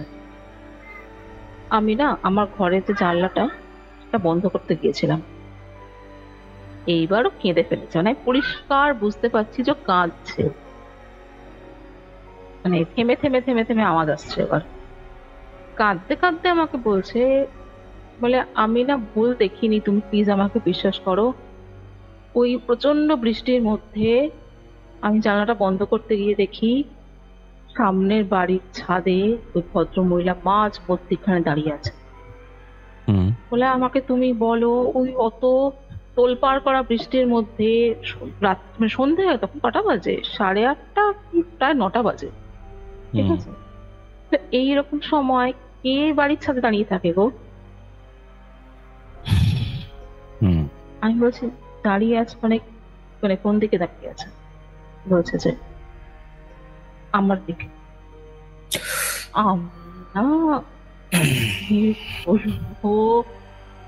I can imagine the horror she has endured. মানে the thing is that যে তুমি তো আমাকে ওই যে ভয়েসটা পাঠিয়েছিল, ঠিক আছে, সেটা তো তুমি আমাকেও ফরওয়ার্ড করেছিলে হোয়াটসঅ্যাপে, ঠিক আছে, পরে পাঠিয়েছিলে যদিও। আমি যখন শুনছি না হোয়াটসঅ্যাপে, ঠিক আছে, ইট ইজ লাইক হালকা হালকা কাঁদছে, মানে ঢোক গিলতে গিলতে কথা বলছে, প্রচন্ড ভয় পেয়েছে এরকম। অ্যান্ড আই থিঙ্ক মেয়েটা মানে বোঝা যায় না যে অ্যাকচুয়ালি তুমি ভয় পেয়েছো, তুমি ট্রাই করছো রিকভার করার, ঠিক আছে, একটা মিক্সচার থাকে, একটা ইন বিটুইন ফিলিং থাকে পুরো পাওয়া যাচ্ছে। আর যখন কাঁদতে কাঁদতে বলছে না, ঠিক আছে, সত্যি বলতে আমারও গা কেঁপে গেছিল। আই থিঙ্ক এটা জুলাইয়ের লাস্টের উইকের ঘটনা এটা একদম। মানে তারপরে আমি কলকাতায় এসেছি। হ্যাঁ, তারপরে বললে তুমি। এবার ফটোর কেসটা কি হয়েছিল একটু বলো। ফটোটা এবার শোনো, এবার ওই দিনের ঘটনাই হচ্ছে সব, ঠিক আছে। ও তো মানে বলছে আমি জানি না, আমি বলে এটা আমি কি দেখলাম, আমাকে বলছে আচ্ছা। আমি তখন ওকে বলেছি আমি তো বুঝতে পেরেছি সত্যি কথা বলছে, ও ভুল কিছুই দেখেনি, ও ঠিকই দেখেছে। এবং ও যে এরকম ভাবে এবার দেখবে সেটাও আমি কোথাও যেন জানতাম, কিন্তু আমি ওকে বলি না, বলে দিলে না মানুষ বেশি ভয় পেয়ে যায়। তো আমি ওকে না ঘাবড়ে দিতে চাই। এবার যখন ঘটনাটা সত্যি হয়ে গেছে, আমার আশঙ্কা সত্যি হয়ে গেছে, এবার তো আমার মনে হচ্ছে যে আর বলে দিলে ভালো হতো। তো যাই হোক, এবার তখন ওই মুহূর্তে তো আর কিছু করার নেই। ওই মুহূর্তে যদি আমি বলতে যাই তাহলে আরো ভয় পাবে, একে তো পুরো বাড়ি অন্ধকার, ঝড় বৃষ্টি হচ্ছে। তো আমি তখন ওকে বললাম যে ঠিক আছে, হতে পারে না, ভুল দেখেছো, তাই না, ভুল দেখেছিস হয়তো, ছেড়ে ভাবিস না, হ্যালুসিনেশন। তখন না একটু থমকে গিয়ে আমাকে বললো হ্যাঁ হয়তো হ্যালুসিনেশন, তাই না। আমি বললাম হ্যাঁ আমি বললাম তুই কিছু হয়নি, তুই থাক, এমনি কিছু হয়নি, ভাবতে হবে না। আচ্ছা, এবার না আমি এই বলে না ওকে আশ্বস্ত করে ফোনটা রেখে দিলাম। ফোনটা রেখেছি, তা জাস্ট 10-15 মিনিট পর আবার ফোন করছে। আমি বললাম কি হলো। বলছে আমার বাড়ির ছাদে তো হাঁটা চলা। আমি বললাম কি, বলছে হ্যাঁ আমি পরিষ্কার বুঝতে পারছি ছাদের উপরে না পায়ের আওয়াজ হচ্ছে।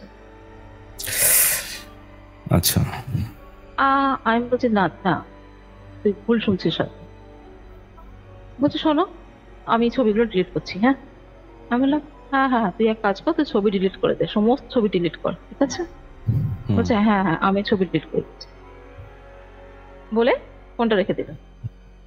এবার কিছুক্ষণ পরে হোয়াটসঅ্যাপে বলছে আমাকে একটা কথা বলো তো, যদি আমি গ্যালারিতে গিয়ে ছবি ডিলিট করে দিই তাহলে কি ব্যাকএন্ডে ছবি থাকে। আমি বললাম না থাকে না, গ্যালারি থেকে ডিলিট করা মানে পার্মানেন্ট ডিলিট করে দেবো, আর কোথায় থাকে। বলো। তো বলছে তাহলে আমার ফোনে এখনো ছবি আছে করে। আমি বললাম রিসাইকেল বিনে থাকে কিন্তু। হ্যাঁ, কিন্তু এবার কি হয়, জেনারেলি কি হয় না, গ্যালারি থেকে আমি যদি ছবিটাকে ডিলিট করে দিই তাহলে দুটো অপশন হয়। এক ওরা বলে দেয় যে রিসাইকেল বিনে পাঠাচ্ছি, ঠিক আছে। আরেকটা ওরা বলে পার্মানেন্ট ডিলিট হয়ে যাচ্ছে পুরো সিস্টেম থেকে। ওর ওই সিস্টেমটা ছিল যে সিস্টেম থেকে ডিলিট হয়ে যাচ্ছে, মানে ও যখনই গ্যালারি ফোনটা রিসাইকেল বিনে যায়, হ্যাঁ একেবারে না যায়, একেবারেই সিস্টেম থেকে ডিলিট হয়ে যায় ওর ওটাই। আমি বললাম তো সিস্টেম থেকে ডিলিট হয়ে যাচ্ছে না। বলছে না আমি দেখতে পাচ্ছি। আমি বললাম দাঁড়া আমি এক কাজ করছি, আমি আমার ছবিগুলো ডিলিট করে দিচ্ছি। আমাকে তখন বলছে তোমার ছবি ডিলিট করে কি হবে, আমার ফোনে রয়েছে ছবি। আমি বললাম তুই দাঁড়া না, ঘাবড়াচ্ছিস কেন। আমার তখন মনে পড়ছে দাদা আমাকে বলেছিল ছবিগুলো কিন্তু এক্ষুনি ডিলিট করি। আমি তখন মনে না ভাবছি কথা শুনলেই ভালো। এবার আমি তাড়াতাড়ি গিয়ে গ্যালারি থেকে, হোয়াটসঅ্যাপের ব্যাকআপ থেকে, মানে সব জায়গা তন্ন তন্ন করে খুঁজে যেখানে যেখানে থাকতে পারে পুরো ডিলিট করেছি বসে বসে।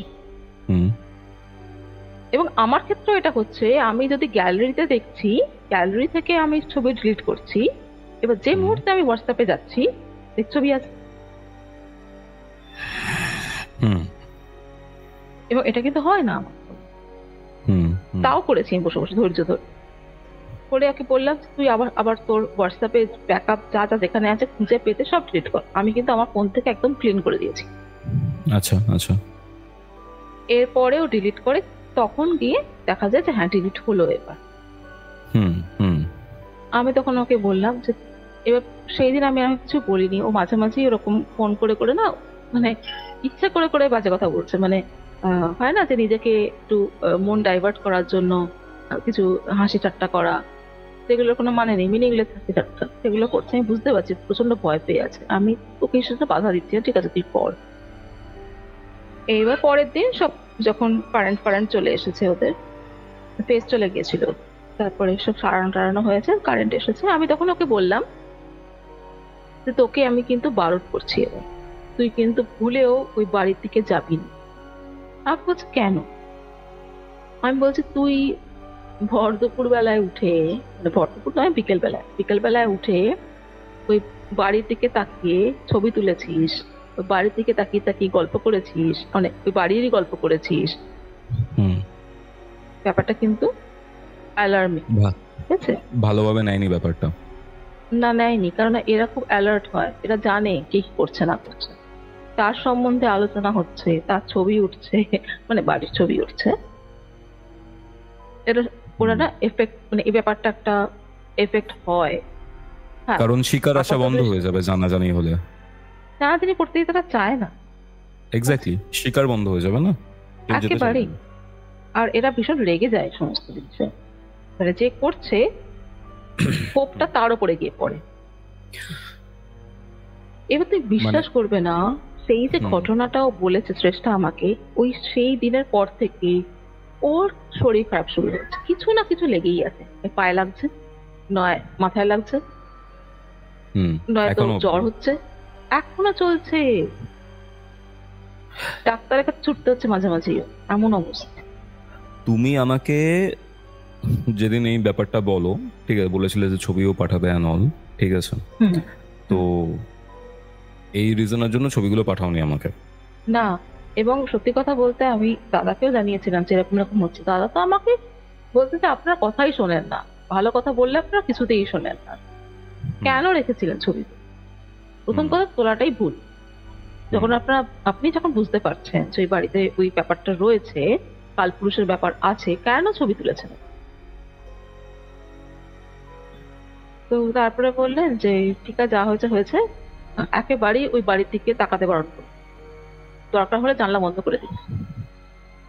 তো আমি তো ওকে তাই বললাম যে তুই তাকাস না ওই বাড়ির দিকে, যাসও না ছাদের ওই দিকে, বন্ধ করে দে। ঠিক আছে, মেনে নিল। মেনে নিয়ে কয়েকদিন ঠিকঠাক চললো। আবার আমাকে বলে, এই তুমি জানো কি হয়েছে? আমি বললাম কি হয়েছে? বলে আমি না ছাদে যখনই যাই, ওই ভদ্রমহিলা ছাদে উঠে পড়ে, এবং সে এক জিনিস যেটা ওই মেজমে করে ঠায় তাকিয়ে থাকে। অদ্ভুত ব্যাপার হচ্ছে, আমি ছাদ থেকে যদি নেমে যাই না, উনিও নেমে যান। বলে আরো অদ্ভুত ব্যাপার হচ্ছে, আমি যেতে আসতে ওনাকে দেখি, মানে আমি হয়তো বাড়ি থেকে বেরোচ্ছি না, আমি দেখলাম উনি দাঁড়িয়েছেন। উনি কি আমার নজর রাখতেন? আমি বললাম হ্যাঁ, নজরই রাখতেন, কারণ উনি প্রভাবিত হয়ে গেছেন অলরেডি। এরকম ভাবে কোনো মানুষ থাকতে পারে, ওরকম ঘর অন্ধকার করে নোংরা ভাবে কোনোই মানুষ থাকতে পারে, উনি অলরেডি প্রভাবিত হয়ে গেছেন। এবং তুমি যে ওখানে গিয়ে, হ্যাঁ তুমি ওখানে গিয়ে গিয়ে ছবি তুলেছ, তোমাকে তো উনি ভালো করেই চিনে গেছেন। তো সেই সমস্ত এখনো চলছে ওর সাথে। আমি তো আর ওই টাকা পড়ে থাকছে। আমি ওকে বলেওছি যে বাড়িতে যেন কোনো নিত্য পূজা বন্ধ না হয়। নিত্য পুজো যেটা আমরা করি, রোজকার যে পুজো, ধূপ ধুনো ঘোরানো, এইগুলো যেন এক মুহূর্তে, মানে একদিনের জন্য বন্ধ না হয়। যদি মা করতে না পারে তাহলে তুই করবি, কিন্তু করবি। আর ওই তারপরে ও এখন উইয়ার স্বপ্ন দেখে, মানে খুব বাজে স্বপ্ন। আচ্ছা, উইয়ার্ড স্বপ্ন দেখে? আমি শুনলাম বিয়ের স্বপ্ন দেখে। আমি না সরি না, উইয়ার্ড স্বপ্ন দেখে। এবং আমাকে একদিন বলছে যে তুমি জানো আজকে আমি খুব বাজে স্বপ্ন দেখেছি, আমি নিজেকে, মানে আমি আত্মহত্যা করছি, যেটা আমি স্বপ্নে দেখছি। খুব একটা ভালো সাইন নয় কিন্তু এটা। না নয়, আমি ওকে বললাম তুই এক কাজ কর, তুই মন্দিরে যা, একটু ভালো করে নিজের নামে পুজো টুজো দিয়ে, আর ওই একবার না ওই কোনো জায়গা থেকে গিয়ে ছাড়িয়ে টাড়িয়ে, যদিও ছাড়িয়ে টাড়িয়ে দিলে সব কিছু হবে না, তাও একটা মনের জোর। তোমার যে মাসিয়ান মেসোমশাই রয়েছেন, ঠিক আছে, তাদেরকে ব্যাপারটা জানানো হয়েছে? কারণ তারাও তো জানে যে বাড়ির কেস হিস্ট্রি কি কি আছে। হ্যাঁ জানে, কিন্তু ওই যে বললাম মানে না। জানা আর মানার মধ্যে তো একটা লম্বা পথ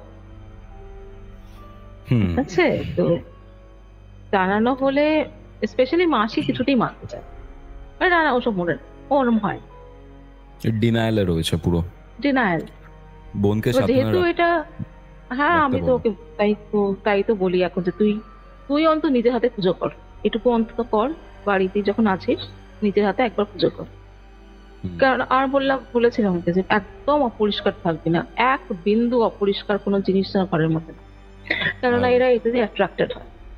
আরেকটা জিনিস বলছি, ধরো যখন পিরিয়ডস চলে, মান্থলি সাইকেল চলে, ঠিক আছে, এই জিনিসটা একটু জানিয়ে রেখো যে ওই পার্টিকুলার দিনগুলোতে যেন কোনোভাবেই ছাদে না যায়, ঠিক আছে? এটাই বলেছি আমি, ওই সময় না কোনো রকম ছাদে যাবি না, ওইদিকে দেখবি না, সাবধানে থাকবি। আর বাড়ির মধ্যে হলেও চুল খুলে ঘুরতে বারণ করো, ঠিক আছে? হ্যাঁ হ্যাঁ। মানে ব্যাপারটা কি বলো তো, তোমার সাথে টু বি অনেস্ট যখন কথা বলছিলাম বা আলোচনা হচ্ছিল, ঠিক আছে, কটা বাজে তখন? 2:30, 3টে, 3:30 বাজে তখন, যখন আমরা এইটা নিয়ে, প্রসঙ্গটা নিয়ে কথা বলা শুরু করি। অ্যামেটির অপোজিটে কফি হাউস, পুরো আলোয় ঝলমলে পরিবেশ, ঠিক আছে, কিন্তু যখন সন্ধ্যের দিকে বেরোচ্ছি তোমাকে আমি একটা কথা বলেছিলাম, ঠিক আছে, কিরকম না ভাইবসটাই চেঞ্জ হয়ে গেল, বা একটা মুড নিয়ে আসে, একটা অন্য একটা ভাইবস থাকে, ঠিক আছে, একটা মুড থাকে, সেই মুডটা না একটা নেগেটিভ দিকে শিফট হয়ে গেল, একদম কেমন একটা ডিস্টার্বিং ব্যাপার চলে আসে। আর তখন তো তাও আজকে যা জানলাম, তখন তো এতটাও জানাজানি হয়নি, বা এতটাও তুমি জানতে না, বা আমাকে এতটাও বলেনি। ইনফ্যাক্ট কিছু কিছু ঘটনা রয়েছে, যেমন ওই বাচ্চার মার পুড়ে যাওয়া, বাচ্চাটা মারা যাওয়া, এই ব্যাপারগুলো জানতাম, ওই ব্যাপারগুলো আমি জানাই। মানে আজকে না, মানে টু বি অনেস্ট, এটা হচ্ছে কিউরিওফাইটের, আমি যা দেখতে পাচ্ছি, কিউরিওফাইটের লংগেস্ট হরর পডকাস্ট বা কল রেকর্ডিং, অ্যান্ড প্রায় আমরা 2 ঘন্টা 30 মিনিট প্লাস এই ঘটনাটা নিয়ে ডিসকাস করেছি, জেনেছি। বাট মানে না, মানে কি বলবো, একটা এত আলাদা ডিস্টার্বিং একটা ফিলিংস আসছে, মানে আমার তার জন্য আরো বেশি ডিস্টার্বিং লাগছে, সেটা হচ্ছে ঘটনাটা শেষ হয়নি, হবেও না হয়তো কখনো।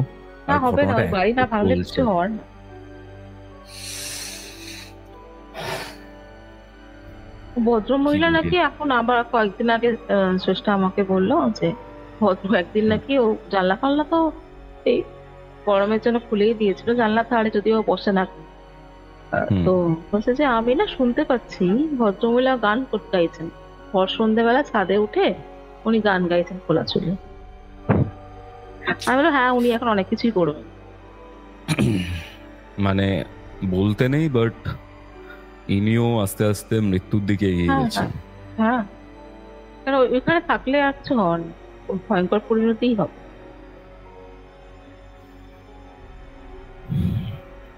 আর এই বাড়ি ঘর তো নোংরা থাকলে না, এরা আরো বেশি অ্যাট্রাক্টেড হয়। এক্স্যাক্টলি। আর পার্টিকুলার মানে হয় না যে কিছু পার্টিকুলার বাস্তু শাস্ত্র হিসাবে রয়েছে, কিছু পার্টিকুলার কোণ রয়েছে যেগুলো শুভ, সেখানে তুমি যদি নোংরা জিনিসপত্র রাখো, যে পজিটিভ এফেক্ট সেটা অনেক অনেক অনেক হ্রাস পেয়ে যায়। পুরো আগেকার দিনে এই মা ঠাকুমারা বলতেন না যে বাসি কাপড়ে রান্নাঘরে ঢুকবি না, বা ঘুম থেকে উঠে আগে বিছানা পরিষ্কার কর, বাসি বিছানায় ঘরের মধ্যে ঘোরাঘুরি করবি না, এগুলো বিছানায় বসে খাবার খাবি না। হ্যাঁ, এগুলো সবকটার কারণ ওই এই সমস্ত অনাসৃষ্টির জিনিসগুলো না ওই অপদেবতাকে অ্যাট্রাক্ট করে। অবশ্যই তাই। থ্যাঙ্কস আ লট অনামিকা এই পুরো ঘটনাটা শেয়ার করার জন্য। মানে এটা আমি জানিয়ে রাখি যে আমরা এই যে রেকর্ডিংটা করছি, ঠিক আছে, সেটা কিন্তু আমরা রাতের বেলায় করছি না। আমার মনে হয়েছে যে এই যে পার্টিকুলার রেকর্ডিংটা, আমি বেশিরভাগ রেকর্ডিংই রাতে করি, তুমিও জানো সেটা। বাট যখন তোমাকে বললাম ব্যাপারটা, তুমি এটা সাজেস্ট করলে যে দুপুরের দিকে করাটা বেটার। তো আমরা বসেছিলাম কটায়, আমরা অ্যারাউন্ড বসেছি 4টের দিকে, এখন প্রায় 7:30 বেশি বেজে গেছে। মাঝখানে পজ নিয়ে আমরা করেছি, কারণ মাঝে মধ্যে এত ডিস্টার্বিং হয়ে যাচ্ছিল জিনিসটা, মনে হচ্ছে ঠিক আছে একটু ব্রেক নেওয়া দরকার। একদমই তাই। মানে কিউরিওফাইটের ফার্স্ট রেকর্ডিং, যেখানে আমরা 4 বার ঘটনা বলতে বলতে ব্রেক নিয়েছি, নার্ভটাকে শান্ত করেছি, তারপর আবার শুরু করেছি। মানে এত মৃত্যু বলতে বলতে না আমি হাঁপিয়ে যাচ্ছি, মানে একের পর আমার মনে হচ্ছে মৃত্যুগুলো দেখো কিরকম, মানে আমার স্পেশালি প্যাটার্ন এটাই, প্যাটার্ন সেম প্যাটার্ন। মানে আমি ফার্স্ট মৃত্যু যেটা, সেটা হচ্ছে ব্যানার্জি বাবুর ওয়াইফ। তারপরে একজন ভাড়া এলেন, তার শ্বশুরের সাথে সেই মহিলা ছিলেন, এবার সেই শ্বশুর কিছু আপত্তিকর কিছু করতে চেয়েছিলেন, তিনি মারা গেলেন।